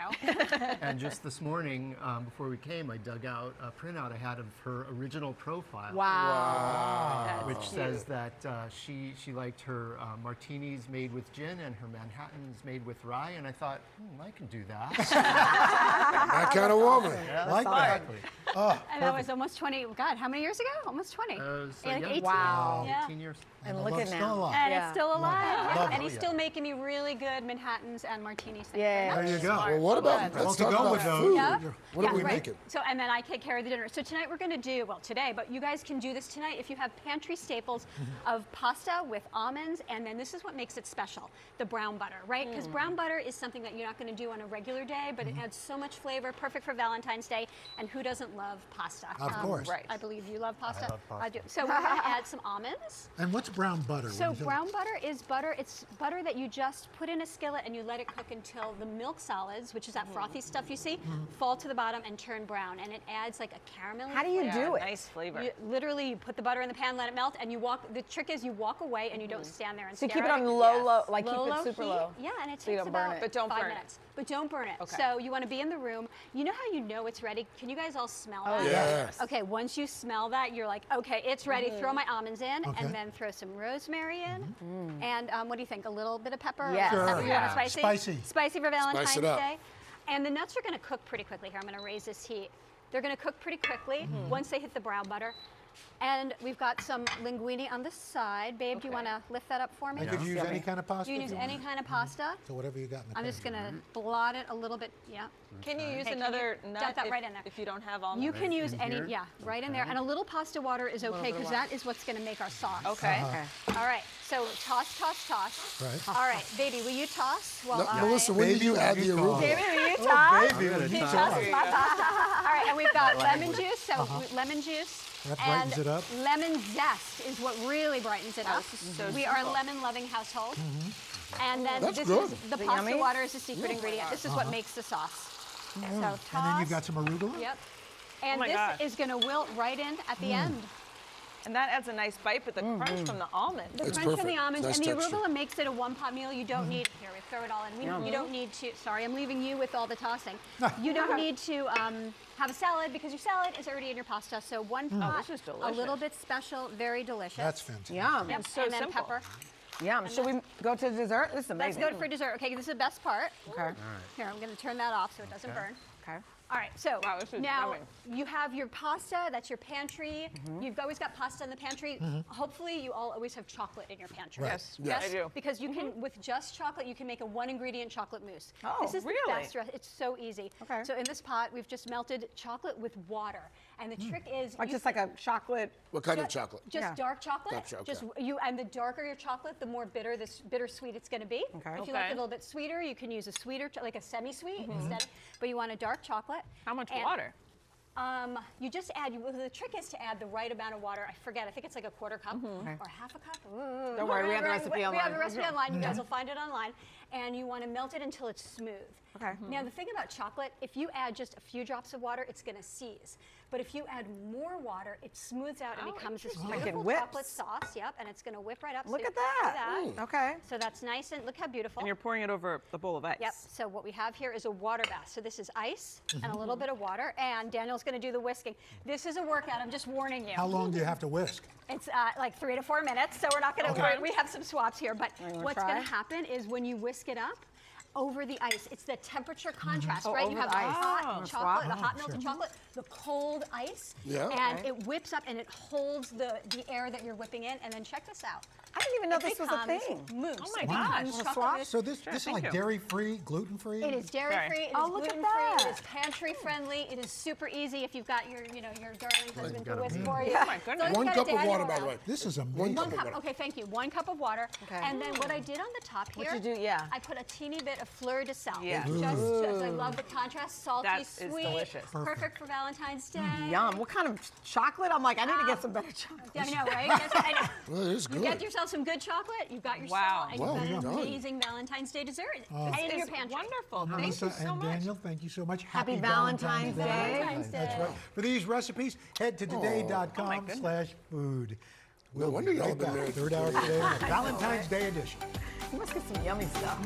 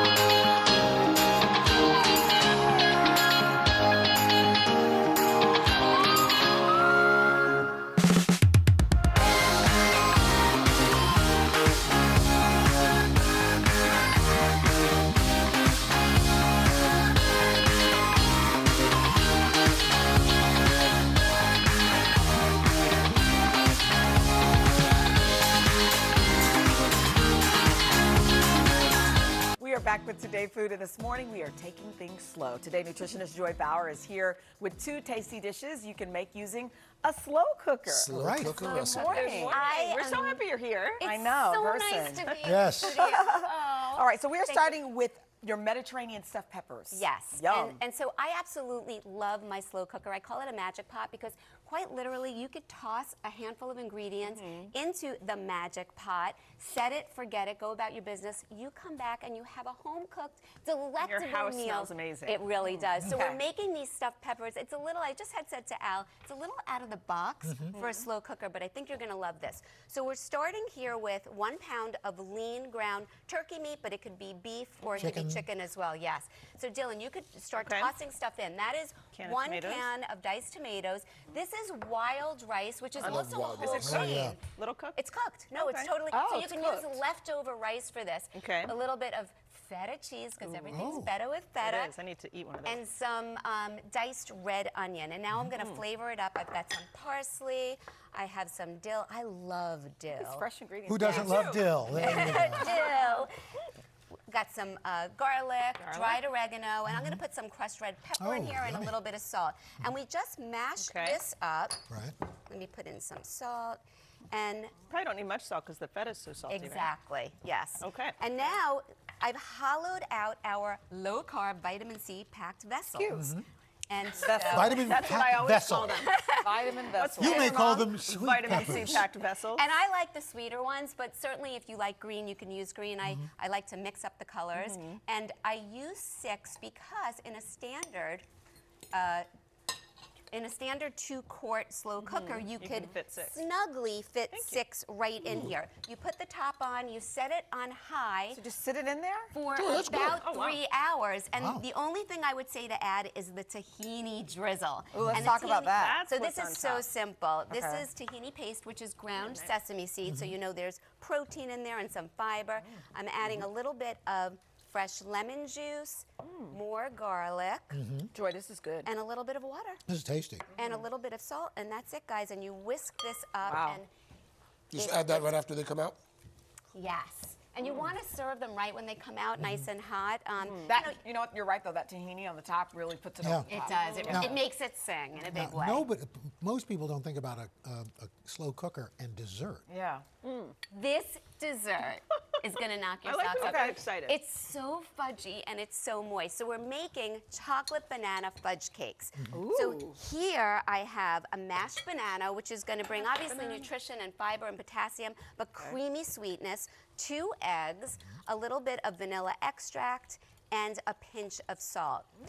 And so now I have a cup of semi-sweet or dark chocolate chips, Melted. and I melted it. You just melt it in the fridge? Or Yes, I melted many it. things melt right there in So the you fridge. You can put use that in. You could use a double boiler. least I can read. But you know what? I do the microwave. It's so easy. Yeah. And so you whisk this in, and now you're going to put in the almond flour. So this is Oh. also gluten-free and wheat-free, and a little bit of baking powder. And Could it you goes use regular in flour, chocolate chips. Joy, or no? You can use regular flour, but the almond flour makes it that much sort of ooey and gooey. She's like, trust me on this. Yes. So this goes in your 6-ounce ramekins. 4 love a will ramekin. fit in the slow cooker. And wow. I need you all to take a bite of this cake. Okay, we're Still still looking on the like pepper. turkey stuffed Yeah. peppers or whatever. Okay. It's time for dessert. Okay. Okay, so So this it's a is little early for Valentine's Day, but Never when too it early. comes out, when it comes, okay. when it comes it's out gooey and gooey in the middle. it's super warm, it's almost It's like a molten chocolate cake. exactly Oh, like this a is flourless delicious. cake. Isn't that good? And you could only subtly taste the banana, but it's so fudgy and it's so delicious. I gotta Oh get me my one. Wait, is goodness. this like This healthy? is- It is. too It good is. to be Again, true. you saw what went into it. Wow. Right? Oh my Terrific. goodness. Oh, There you go. good stuff. Oh, this is. delicious. Where's Thanks my- so much, where's my Joy. Joy, spoon? thank you so much. I Hey, you dropped don't even it. get to try. Oh, here it is. Fantastic. Oh, I dropped it. If you want these recipes, these are both Hey, that is really really good. good. Just go to today.com/.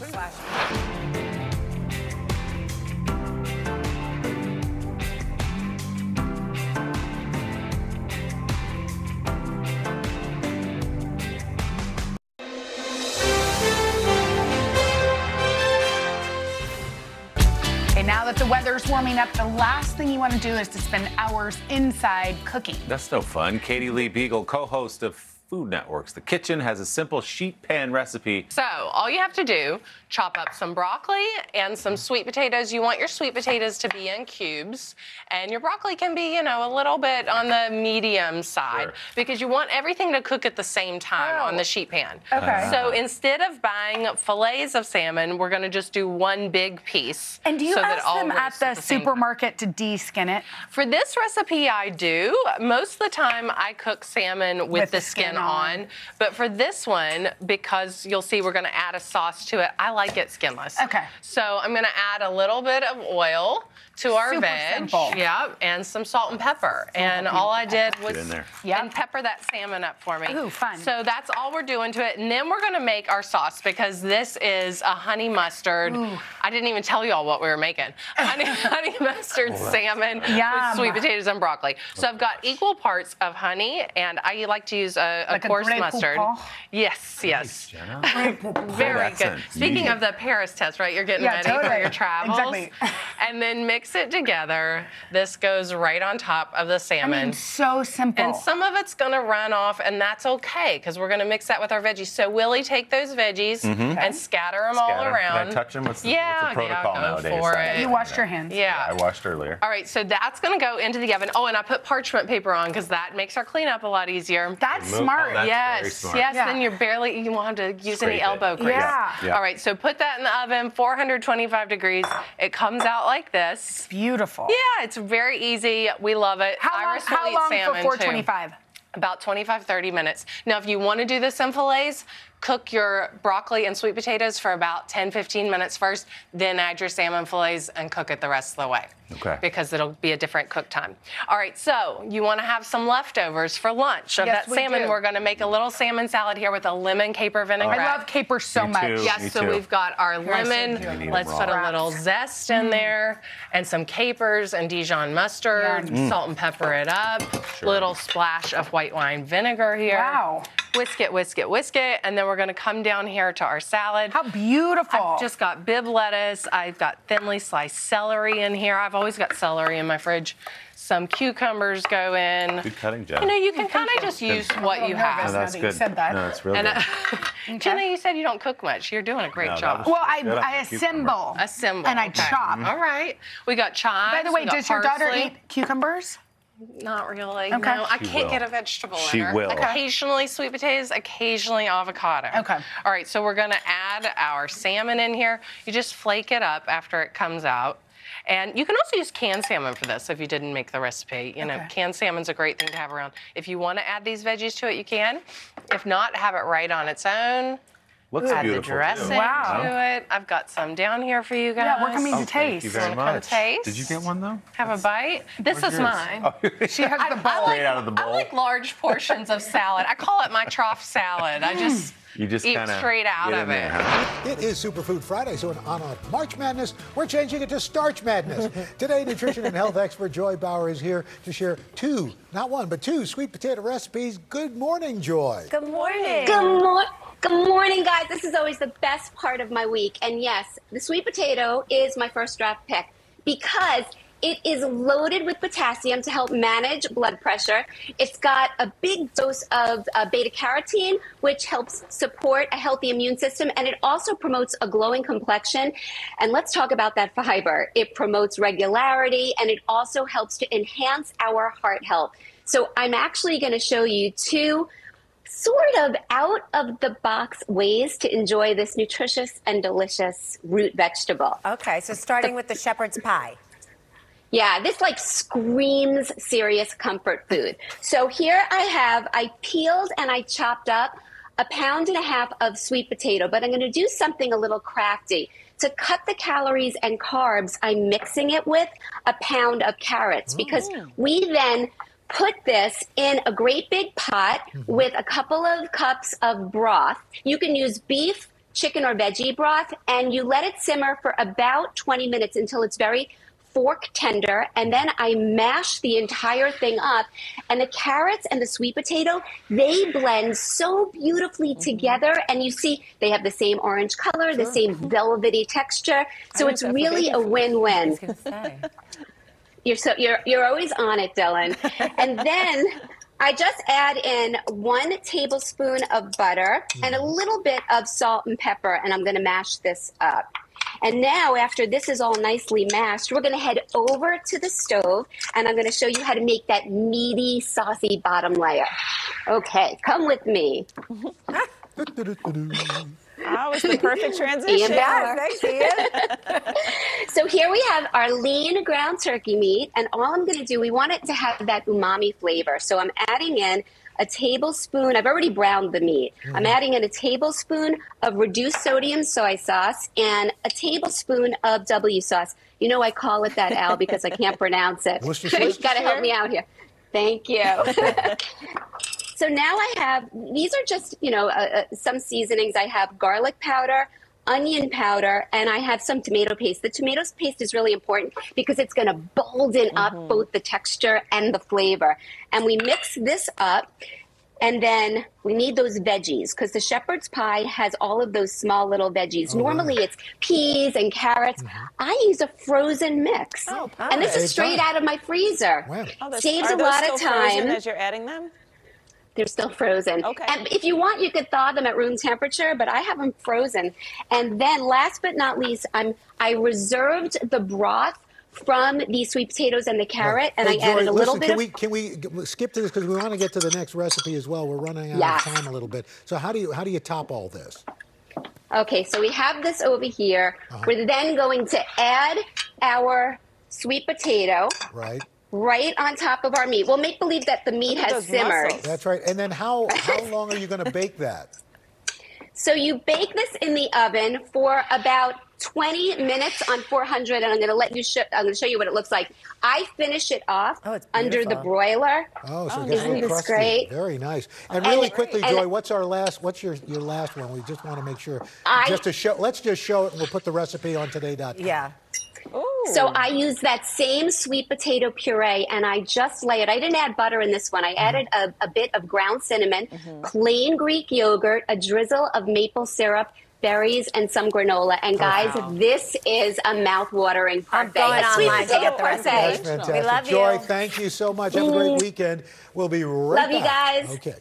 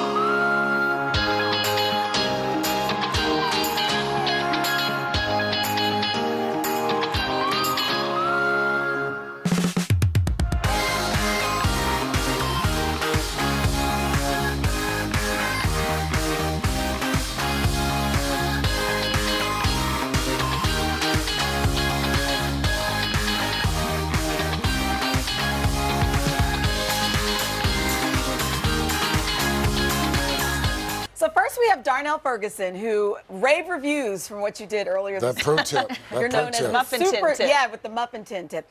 You're known as the Super Chef. Yes. That is my actual middle name. What? Oh, yeah, exactly. Well, you know, my name is Chanel because my dad is Darnell, so you're special. Oh, all right. So that's a good day today. Yes. Okay, so we're going to do two sides. First of all, you have a big family. Yes. And so I hear these are, you can spread these out a little bit. Trying to get 2 meals in this. Okay. All right. So what's the first one? This is a side dish that tastes better than it sounds. Okay. What is it called? Sweet potato mac and cheese. Oh, wait a minute now. Yeah. Oh. Wait, you're eating it already? Sweet potato and mac and cheese all in one. Let's get to it so we don't run out of time. So What I got here is I got the roux going. We got our cream. Clever. You want to add your sweet potato mix, which has a little brown Should I add sugar. this to it? Yeah, go ahead, add it to it. All right, sweet potato mix. What's in this mix? Has a little brown sugar. It's already been pureed right there. That was Chanel's nickname in high school, brown sugar. Brown sugar and a little syrup. And then you just mix it up. Okay. Wait, did you use canned? Canned.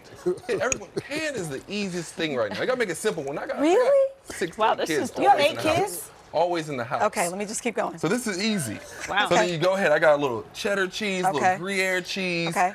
Add it right in there with it. Okay. Easy going. This is something good the This kids does can do look for easy. you. And you know what? As we're talking, go ahead. This Yep, is that's wallet our noodles. friendly, right? Yeah, wallet friendly. The canned easy. sweet potatoes definitely probably take down the price. And so when you think of sweet potato mac and cheese, so you'll Yeah. mix this up, we'll put it in a dish, top it with a little cheese. Wow, okay. We got our breadcrumb parmesan, but this is like a nod to like carrot cake. At one point, carrots and cake didn't make sense. But yet this, now? sweet potatoes mac and cheese. Super Chef 20, we've got one of Food and Wine's best new chefs with us, Ana Castro. Her Mexican restaurant, Lengua Madre in New Orleans, was named one of the best in America by both, not just the New York Times, but also Bon Appetit. Hola, Ana. Hola, ¿Cómo está Carzón. usted? Muy bien, gracias. Great to have you. First of all, the name of the restaurant. Lengua Madre. What does that mean? It means mother tongue. I named it that because when people hear me speak, they always assume that I speak another language, and I always say, like, ella es Spanish. And I'm always like, it's my mother tongue. So that's why I named the restaurant Lengua Madre. So you bring the Mexican flavors to New Orleans. You have this incredible menu. Sweet potato. Okay. Are you going to say it or am I going to say it? Oh, the sauce. The sauce is crazy. You say it. Sweet potatoes en cacahuatadas. You hear that? This is my Cacatadas. This is my grandma's That's when recipe. you point at the menu when you order it. You're Yeah, like, I love that. Cacatadas. Is that right? Yeah, it means in peanuts, right? So this Yep. sauce, my grandmother used to make it.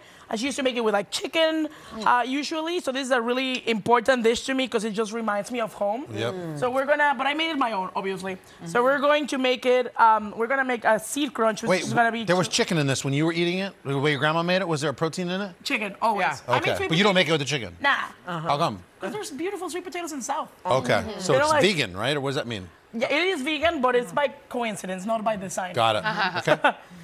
We're gonna do our seed mix. It's going to be toasted seeds, sesame seeds, almonds, and peanuts that are gonna be chopped. So Do you toast all those seeds together, or do you like toasting them separately? separately, because they toast at different rates. They're different sizes. That is the only good question I have left. That is a good one.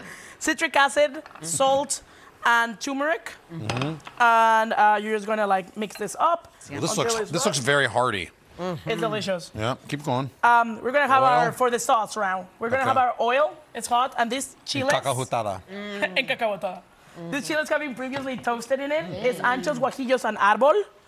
Wow. Yum. Delish. All right, you got some onions going in. Onions going in. Some garlic. Garlic. Some salt. Throw it in. Oh God. Salt. I have a thing with salt. Okay. and then the nut mixture goes in now or not? Yeah, you can put it in now. Wow. This would be a good fall dish. Yes. You know, it's a It was actually a full dish. Oh, okay. Okay. Tomato. Tomatoes. Yeah. And then you're just gonna cook that down for like 30 minutes or so. If it starts drying out, you can add a little bit of water so it doesn't stick to the bottom of your pan. This feels like a protein substitute because it's got so much. Very hearty. It's hearty, yeah. Yeah. And then from this guy, Yep. you're going to have your sweet potatoes, just roast them in the oven whole. That's a Lengthwise. potato right there. Look at that. Little scoring. Little scoring. Get And then some from sauce here, to get down deep. Yep. Yep, there it is. I The love that encacahutada. sauce. And cacahutado.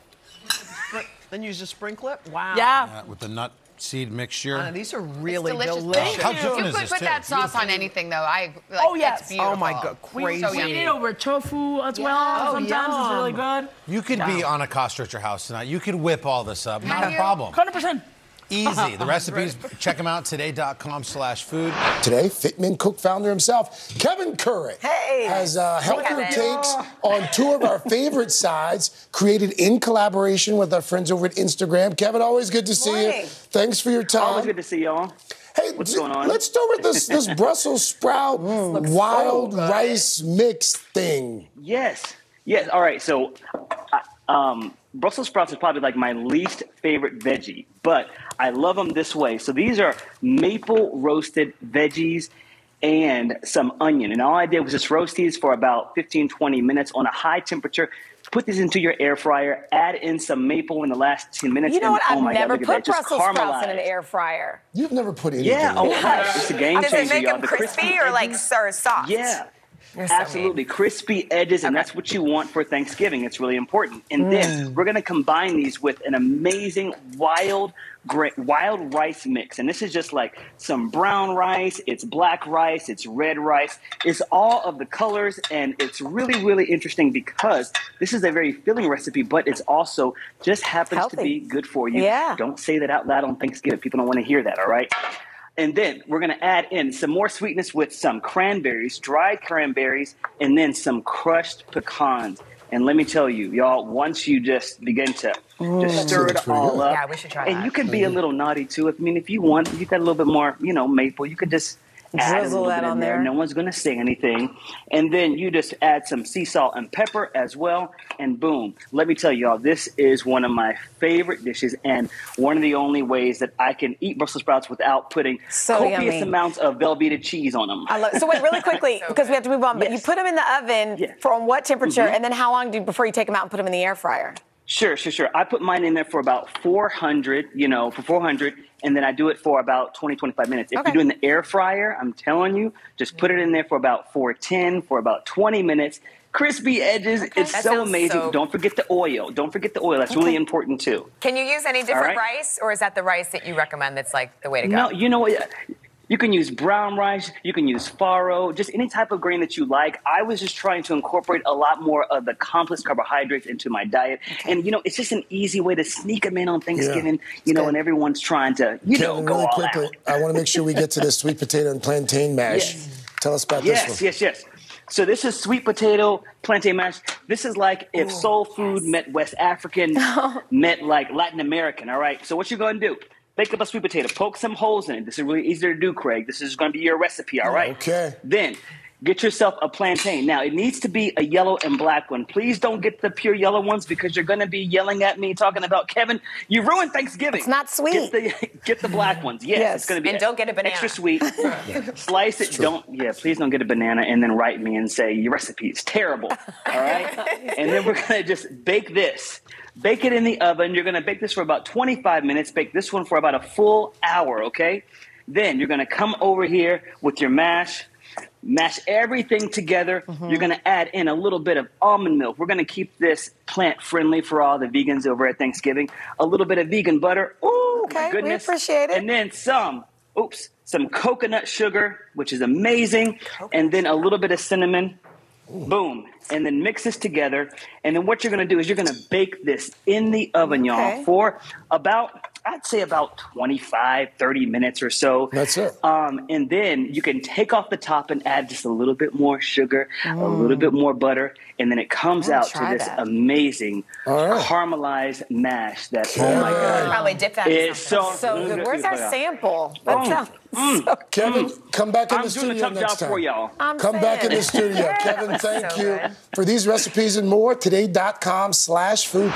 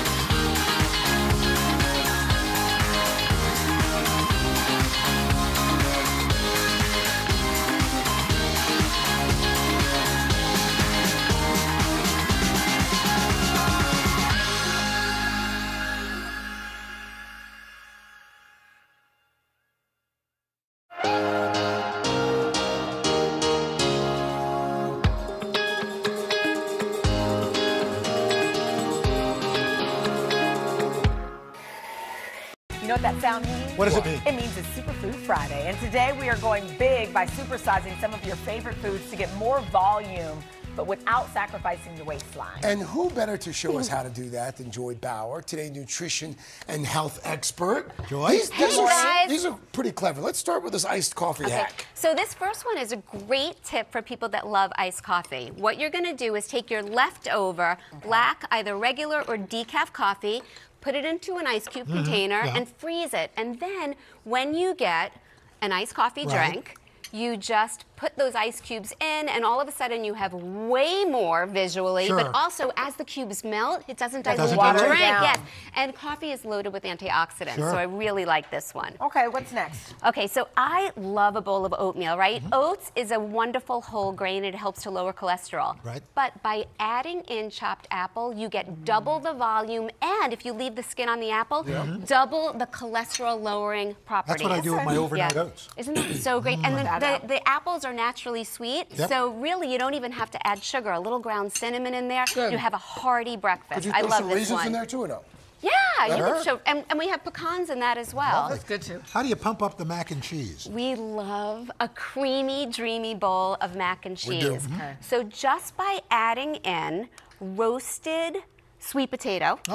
You first of all, you get a beautiful pop of color. You increase or even double the volume, and it has a beautiful creamy texture that complements the mac and cheese. But you also get a blast of beta carotene for a glowing complexion. Full disclosure, So it is a superfood. I wasn't expecting to like that. Isn't it delicious? 'Cause Yeah. it has a sweet, sort of nutty flavor, and it's creamy. Look at you. The other thing is, if you have finicky eaters in the house, before you add it in, you could mash it up and then mix it with the So they cheese don't see it. sauce. You disguise it. I love Yes, that. they'll I'm never looking know. at the favorite of the morning here. Okay, we This are is creating smart. a bulkier burger with benefits. Okay. So this is a burger, you see the size of it. Right. This is a pound of either ground beef or turkey. Okay. And here what I've done on this one is I've literally mixed the same pound with 2 cups of chopped greens. And so again, you get a bigger burger. It tastes absolutely delicious. What kind of greens? So here I use spinach, but it could be kale, Swiss chard, collard greens, really anything that you love. You just chop it up and you add it right into the mix. really good. Isn't it delicious? We're really doesn't looking take forward away to from the getting a burger. third alcohol into Chanel.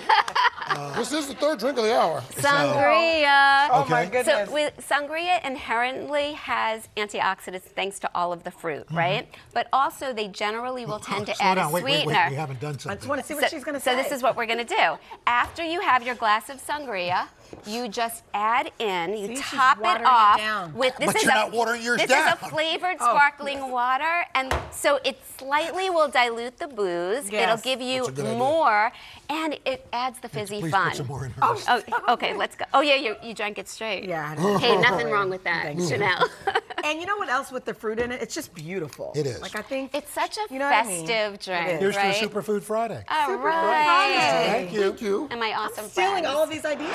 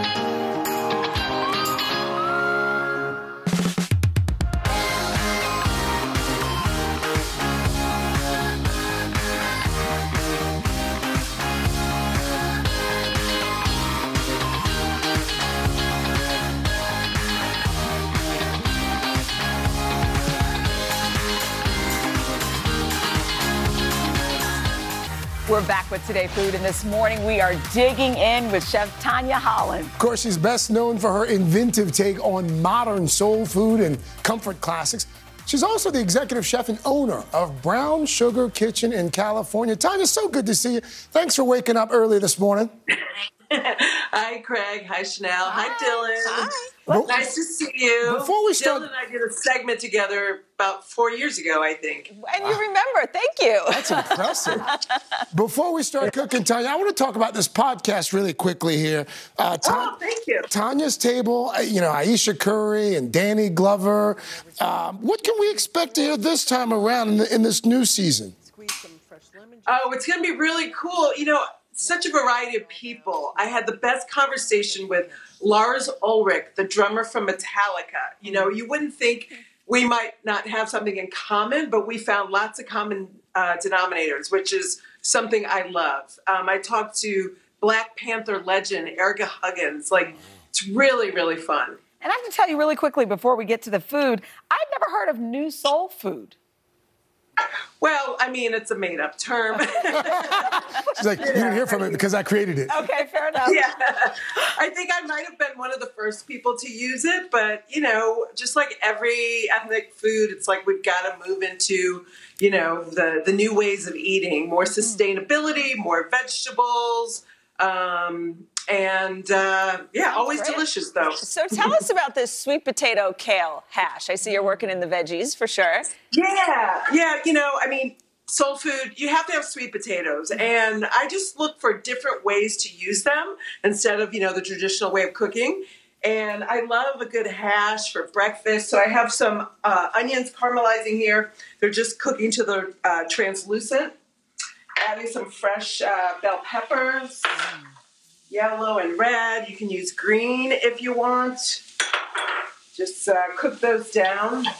But these are simple items too that most people have these around. Mm-hmm. Not very expensive, easy to access. You're trying to use up too. Yeah, exactly. You might have some left over. So we let that cook down a little bit, and then I add kale. And I have curly leaf kale. Actually mixed in some of the lacinato kale, which is the dino kale. And you just, take it off the stem. You don't want the stem in there. It takes a little bit longer to cook. If you're braising, if you're making a stew, you can put the stem. But we're just going to cook this down. Tanya, how long does the dish take from beginning to end, roughly? Not very long. I would say 20 minutes. Okay, wow. Probably the thing that's going to take you the longest is the dicing. Okay. So you got to dice the peppers, dice the onions. I have some sweet potatoes that are already diced and cooked. They just cooked in boiling water for 5 minutes. Start them in cold water, a little salt, bring them up. Because they're still firm, but they mash, but you don't want to overcook them. So it's a one pot, kind of dish, so that makes it nice as well. So good. And as those are cooking, Tanya, really quickly, tell us about your show on OWN. It's called Tanya's Kitchen Table. Yeah, it's really fun. I got to have friends come and sit down with me. I'm cooking some of my usual suspects, favorites, and then I have ended with some great conversation. And we did 7 episodes on OWN. Hope to do more. That's great. That's great. All right, so how do you finish this off? Okay, so here is some that's finished. You see, everything's really cooked down. It's gorgeous, right? I think it's beautiful, but it tastes good. And here's a serving suggestion. I say I'm going to have it with a sunny side up egg. Ooh. That I flipped over. Perfectly. Could you add bacon or sausage too if you wanted? You could.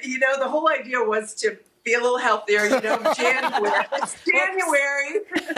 Yeah, Dylan. I like bacon.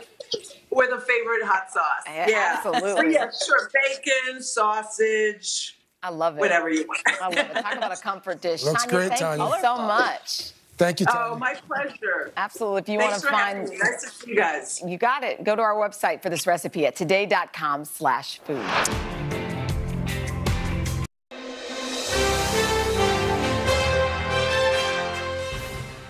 It's another edition of Cooking with Cal. And what are we making today? Chocolate chip cookies. Okay, so I know everyone has their own chocolate chip cookie recipe. This is one I've been trying to perfect for years. So instead of using just regular flour, I'm going to use half regular flour and half cake flour. All right, so we already have the regular flour in here.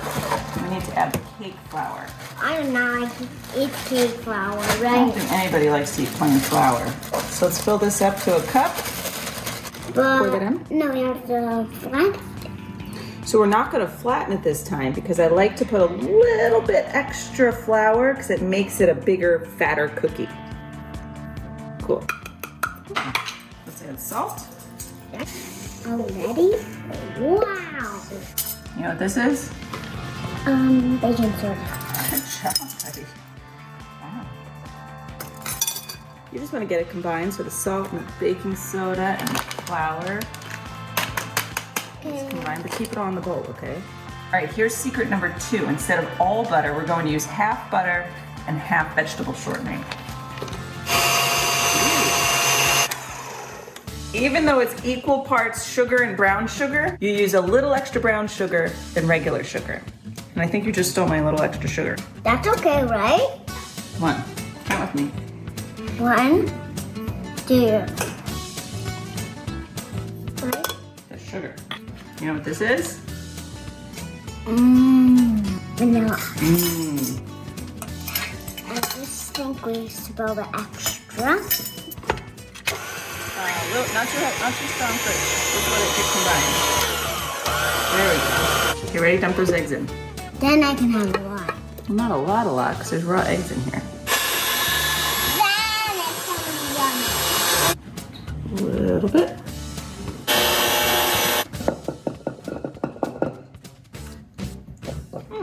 Which part of the chocolate chip cookie recipe don't we have in here yet? Chocolate chip. Yeah.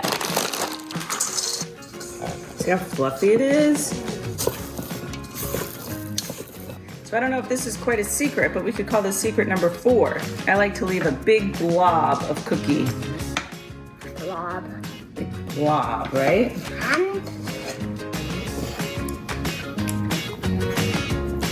Secret number 5.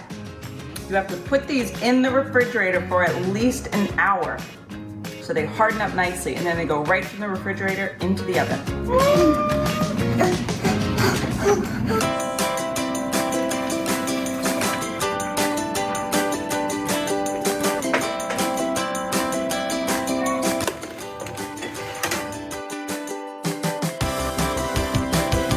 My last secret is they go in a 375-degree oven for exactly 14 minutes. Even if they don't look done, you take them out. Yummy. What do you think? Good. You love that? Mmm. For these recipes and more, head to today.com/food. Today we've got 2 ladies who are going to make our morning even sweeter. It's Maya and Aria Christensen. They're also known as twins who cook. And you know what? You've come to the right place because Barbara and I have decided to start our Instagram handle, y'all, called Twins That Eat. Are you into it? We love it. Amazing. Amazing. Maya and Aria went from baking cookies in their Brooklyn kitchens during the pandemic to creating a successful baking business in Y'all less are than incredible. a year. Thank you. And by the way, Thank you. Maya, y'all are starting a show too, is that right? Oh my God. We are so excited. There's so much happening right now, and we're just so excited for everyone to see what we're working on. Yeah. We're starting Instagram inspired by y'all called Twins That Eat. So what are we going to eat today? We're so excited to show you. Today, we are making the OG, and that is a brown butter dark chocolate chunk cookie with sea salt. Okay. Our favorite. It's the Wait, original. Did you know that my sister has a cookie addiction? So y'all brought You that do? up. Perfect. Great. We have so much in common. So walk us through it. I'm going to take you through. So first, we're going to brown the butter. Okay. You want to brown the butter on medium until it gets a nutty scent, an amber color. I'm going to say 7 to like 8 minutes. Okay. Roughly around. And then in the meantime, we can do our dry ingredients. Okay. Sure, yeah. So you always do the dry and wet together. Yes, exactly. So you're going to start with 2 cups of flour. Please don't laugh at me. No, you're doing So good. You're doing amazing. My sister Jenna. just laughed. Okay. But that's part of being a twin. Yeah, exactly. And then you're going to mix the baking soda, the salt. You're going to whisk that together. Okay. You're good in the kitchen, I can tell. Oh, yeah. I'm good in the kitchen, in the pantry while I eat. That's a start. You're going to mix that up. And then, yeah, we have the brown butter. It's cooling. You want it to get to room temperature. And then you're going to mix the sugars together. Okay. I don't know if you want to pour Should that we put in. it all in here? Do it, girl. Yes, Do it up. All right, Sissy, you want to help me? Don't be shy with it. Yes. The brown sugar's the sugar. brown that I sugar, love the yes. most. We're going to cream them together. It's going to get like a light and fluffy kind of, I guess, texture. Yeah. Okay. Yeah. And then you throw the vanilla in there. I love vanilla so much. No, I'm not eating it. I love that you thought I was eating it.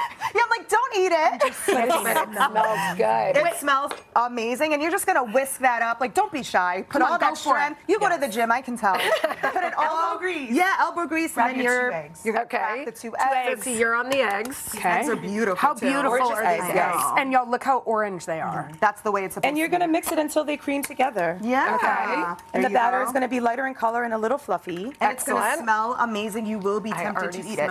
Okay. You will be tempted. And right, what's this? Right over here, we have some chopped chocolate. gonna We have take some this. chips. We have some chunks. Oh, wait, take it this way?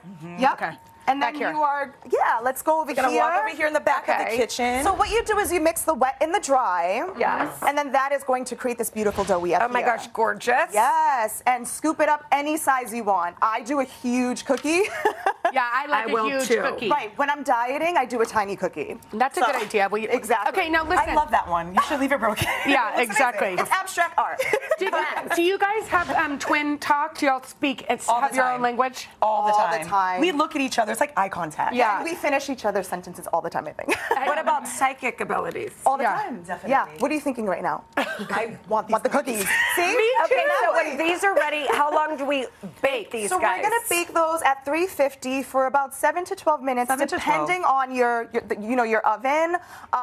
You want it to get light brown, golden brown around the edges. Okay. But- Can we eat? Yeah. And then it looks like you topped it with. When you pull it out the oven, you top it with some chocolate chunks to create the beautiful pool that you see. Top it with sea delicious. salt. Done. All right, Enjoy guys. it with a glass Can we of do milk. our little twin symbol? Twin totally. powers Done. unite. Yeah, Unite. yeah. Y'all are And incredible. here's your milk. You definitely want to have it with milk. If it's at night, a cocktail. Yeah, exactly. Absolutely. All right, y'all. Thank you so much, Maya and Arya, AKA the twins that cook, and we're going to be the twins that eat. Check them out on Insta and find these recipes. Go to today.com/food.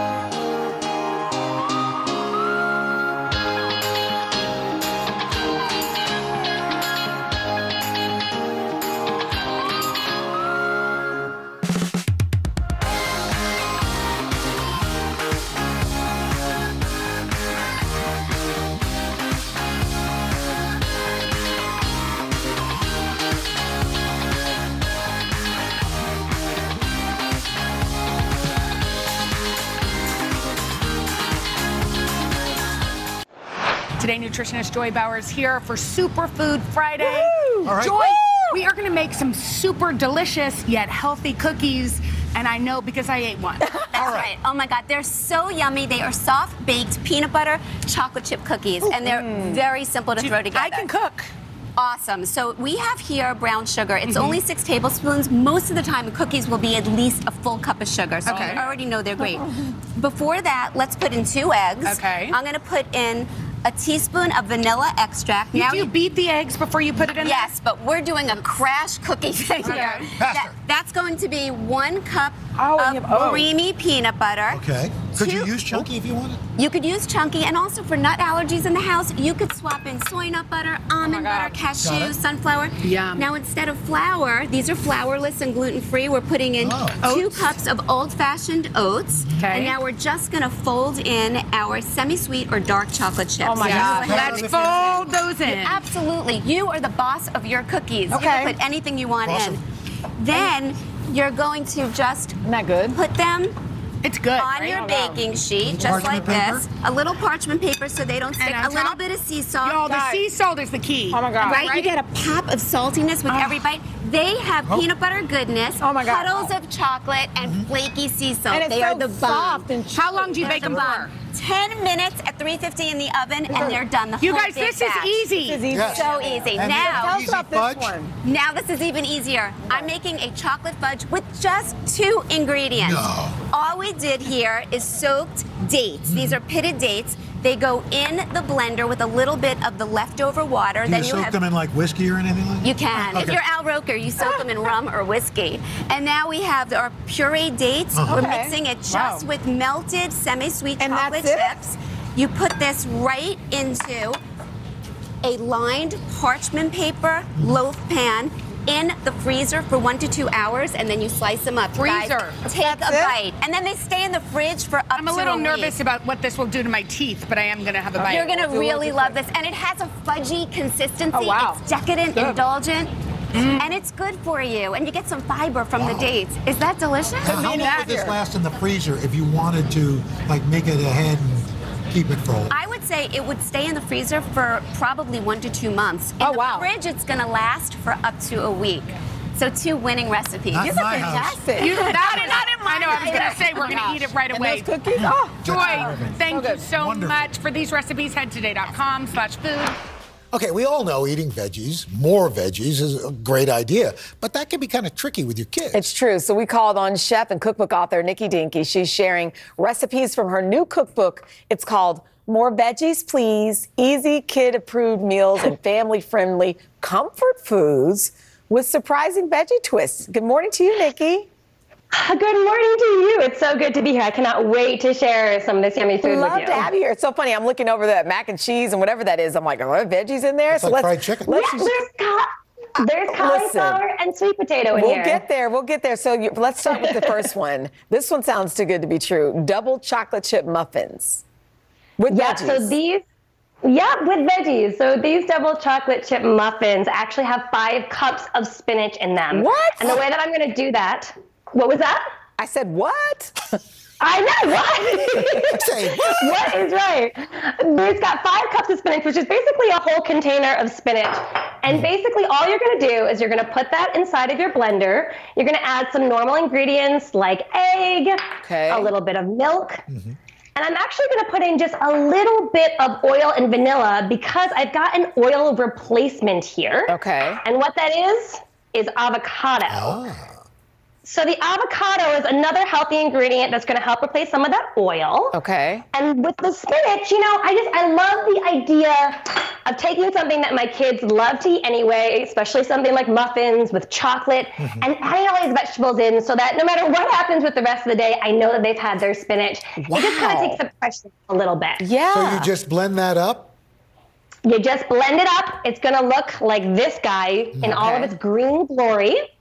And then we're going to add it to our dry ingredients. I've just got a little bit of flour, some cocoa powder, some brown sugar, and then we're going to put this green mixture right on in there. I have to tell you, I've been doing this for decades. I have never seen anybody put spinach in chocolate muffins. I've seen avocado. You've been doing what for decades? This. What? Doing cooking? 40. I've been doing cooking segments for 22 years, literally. That's not possible because you are only 29 years old. I know. That's so my sweet. point. No. Hey, Nikki, what about the big? I mean, I love this, but I have so much trouble finding a ripe avocado at the right time. What's your hack for that?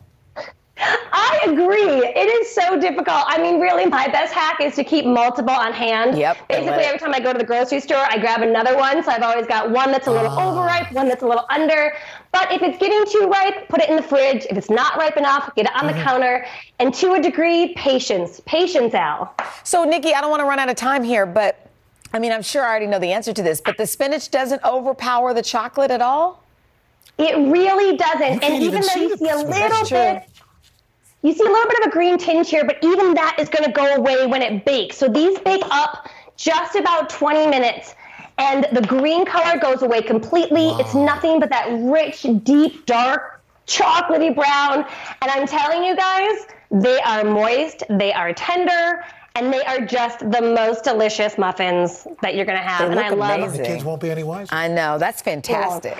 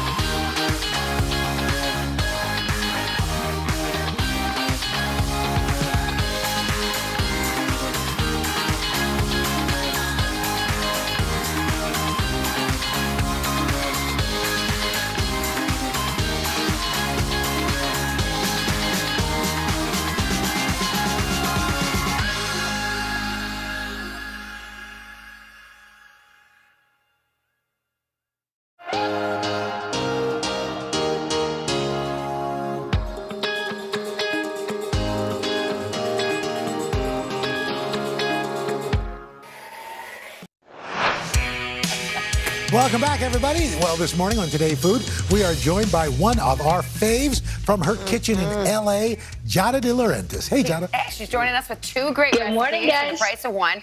They're not only full of flavor, but they're good for us, too. Perfect for anybody looking to slim down for the summer.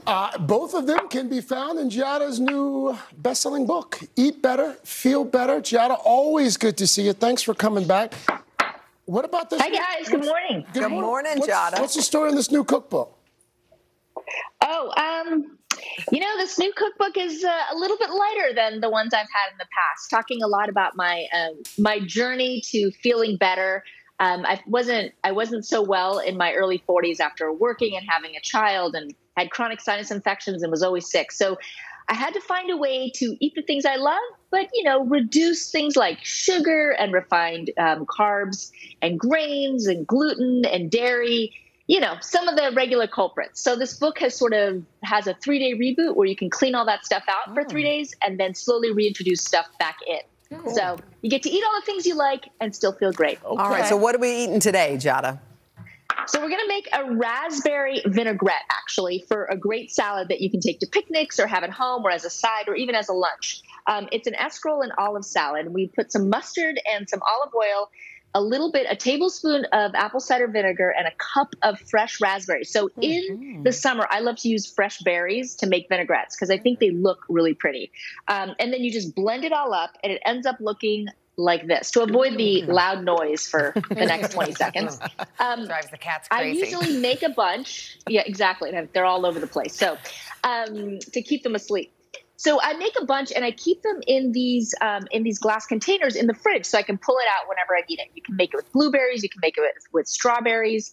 And then what I do is I just top my salad. It does. It keeps for a week. Oh, so you can top it with it. And you guys, it's not just for salads. I put it on chicken. I put it on fish.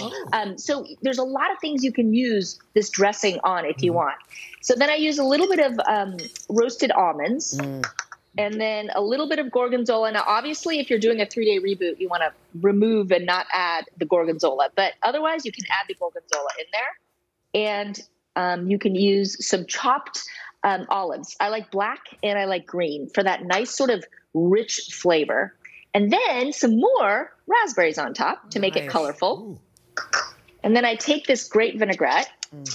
And I think people don't think about making vinaigrettes from fresh berries, but in the summertime, it is perfect. And I don't know if you guys can see this, but look how beautiful that is. It's like a superfood. You can see that bright, exactly, superfood salad. And you can see that the color is so vibrant. It's one of the best ways for me to get my daughter to basically eat it. There's also some shaved fennel in here because I love the crunch, and that fennel has a lot of nutrients in it that I think people see it at the grocery store. It's a bulb, and they don't know what to do with it. So you can just shave it really, or slice it really thinly. Like I just take. Well, you can put it on a mandolin if you want, Savannah, but you can just take a knife. But you can just take a knife and just slice it just like this, and you can see that it kind of falls apart. It's not. It tastes like licorice, actually. It's like licorice with no sugar in it. So you toss that on top. And then I also like to add, beside adding escarole, do you guys know what escarole is? Do you know what it looks like? But I'd never cook with it. It's intimidating. Oh, really? Well, you just wash it like romaine, Craig, and you just clean it up and you chop it up and you just put it in your salad. And I also add a little bib lettuce because it's nice and soft. So when you have like a leafy green that has a lot of body to it that you kind of have to chew a little bit, it's really nice to have something nice and light and buttery to go with it.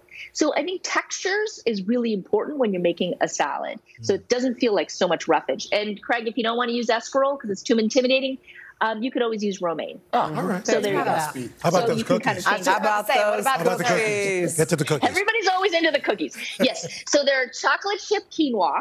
I know that might sound a little bit odd. Quinoa? Yeah, exactly. I know. But so basically the quinoa adds a little bit of crunch to them, right? So you toast the quinoa in a skillet until it gets just ever so slightly golden brown. And I toss that in, and I'm basically using no refined sugar and no refined flours. So coconut flour and almond flour.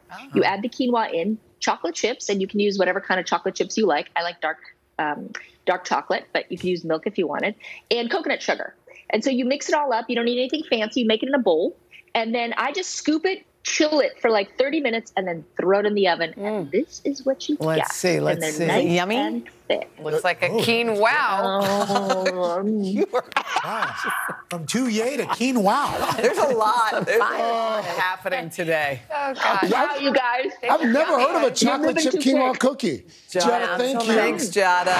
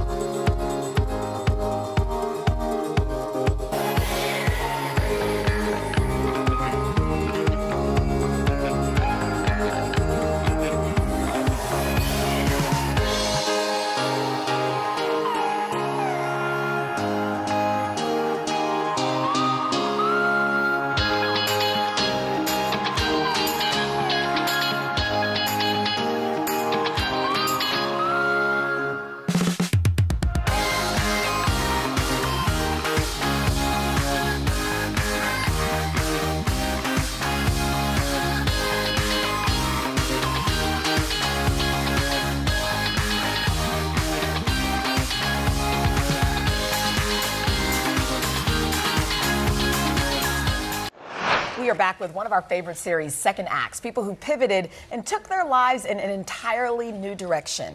Today, we are meeting a woman who traded in a Wall Street career to raise her kids, and that's when she discovered a delicious hidden talent. Recipes are for the birds and never measure. Here at Chelly's Chocolate Chips in Williamsburg, Virginia, 63-year-old Gina Chelly is in the zone. You can't be stingy with the chips. Every day, she cranks out dozens of cookies from this kitchen with her husband Anthony's help. It's where the magic's gonna happen, kids. A far cry from their past lives in a very different world. I got my BA in economics. I graduated college in 1981, and I knew I wanted to be on Wall Street. Like, that was my dream. Gina ended up working in commodities trading for several brokerage firms. We executed orders. You know, I went out and got business. We traded. I went down to the trading floor a lot, and that's actually how I met my husband. They got married, and after 13 years in finance, Gina realized she wanted to be a stay-at-home mom instead, raising 4 kids. I just felt that I was the luckiest woman in the world. That was the culmination of my life. But it was also the beginning of this business. That's because as a mom, Gina discovered she had a knack for making really good cookies. I know it's so cliche, but I was the mother bringing the cookies to all the games. I ran the bake table at the Christmas fair, and my wedding cookies were so popular, there was like insider trading on them. People like would come in early, buy them, put them under the table before they even went out for sale. So after the kids were all grown, Gina, bored with an empty nest, decided to get back into the market in 2018. Not in blue chips, but chocolate chips. I said to my husband, why don't I sell cookies? And he's like, what? Why not? Looks like people like them. Let's try it. And we wound up buying like equipment like this. We didn't know anything how to buy an oven like that or these kind of work tables. And it really just sort of morphed. And I started winning like accolades. Best of in Williamsburg and best in coastal Virginia. And then of course, pandemic hit. Like many businesses during COVID, she pivoted to shipping. I'm gonna do 3 4-packs, Aunt. Starting online at Goldbelly, but eventually selling through several high-end retailers. We're really, really proud of not knowing what we were doing this on a whim, and now we're winning.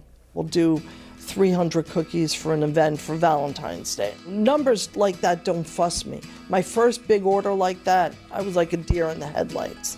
But now, I could do 10 dozen on one leg, standing up, hand behind my back. Gina says her time on Wall Street was a key ingredient to success. I think commodities taught me the highs and lows of a market. I think everything in life is a setup. And you don't realize it at the time. You know, it could have been 20 years ago, set me up for this place in time. If you have something in your heart that you want to do, try it. Like, and again, back to commodities. If it succeeds, fantastic. If it doesn't, it's not the end of the world. Commodities for cookies, a trade that's so far paying off pretty well. When I do the cookies, it's sort of my art. Like I'm channeling something in my head through my hands. It's like such a kick. Like all the time when people bite into it and they're like, these are really delicious. Like that makes me really, really happy.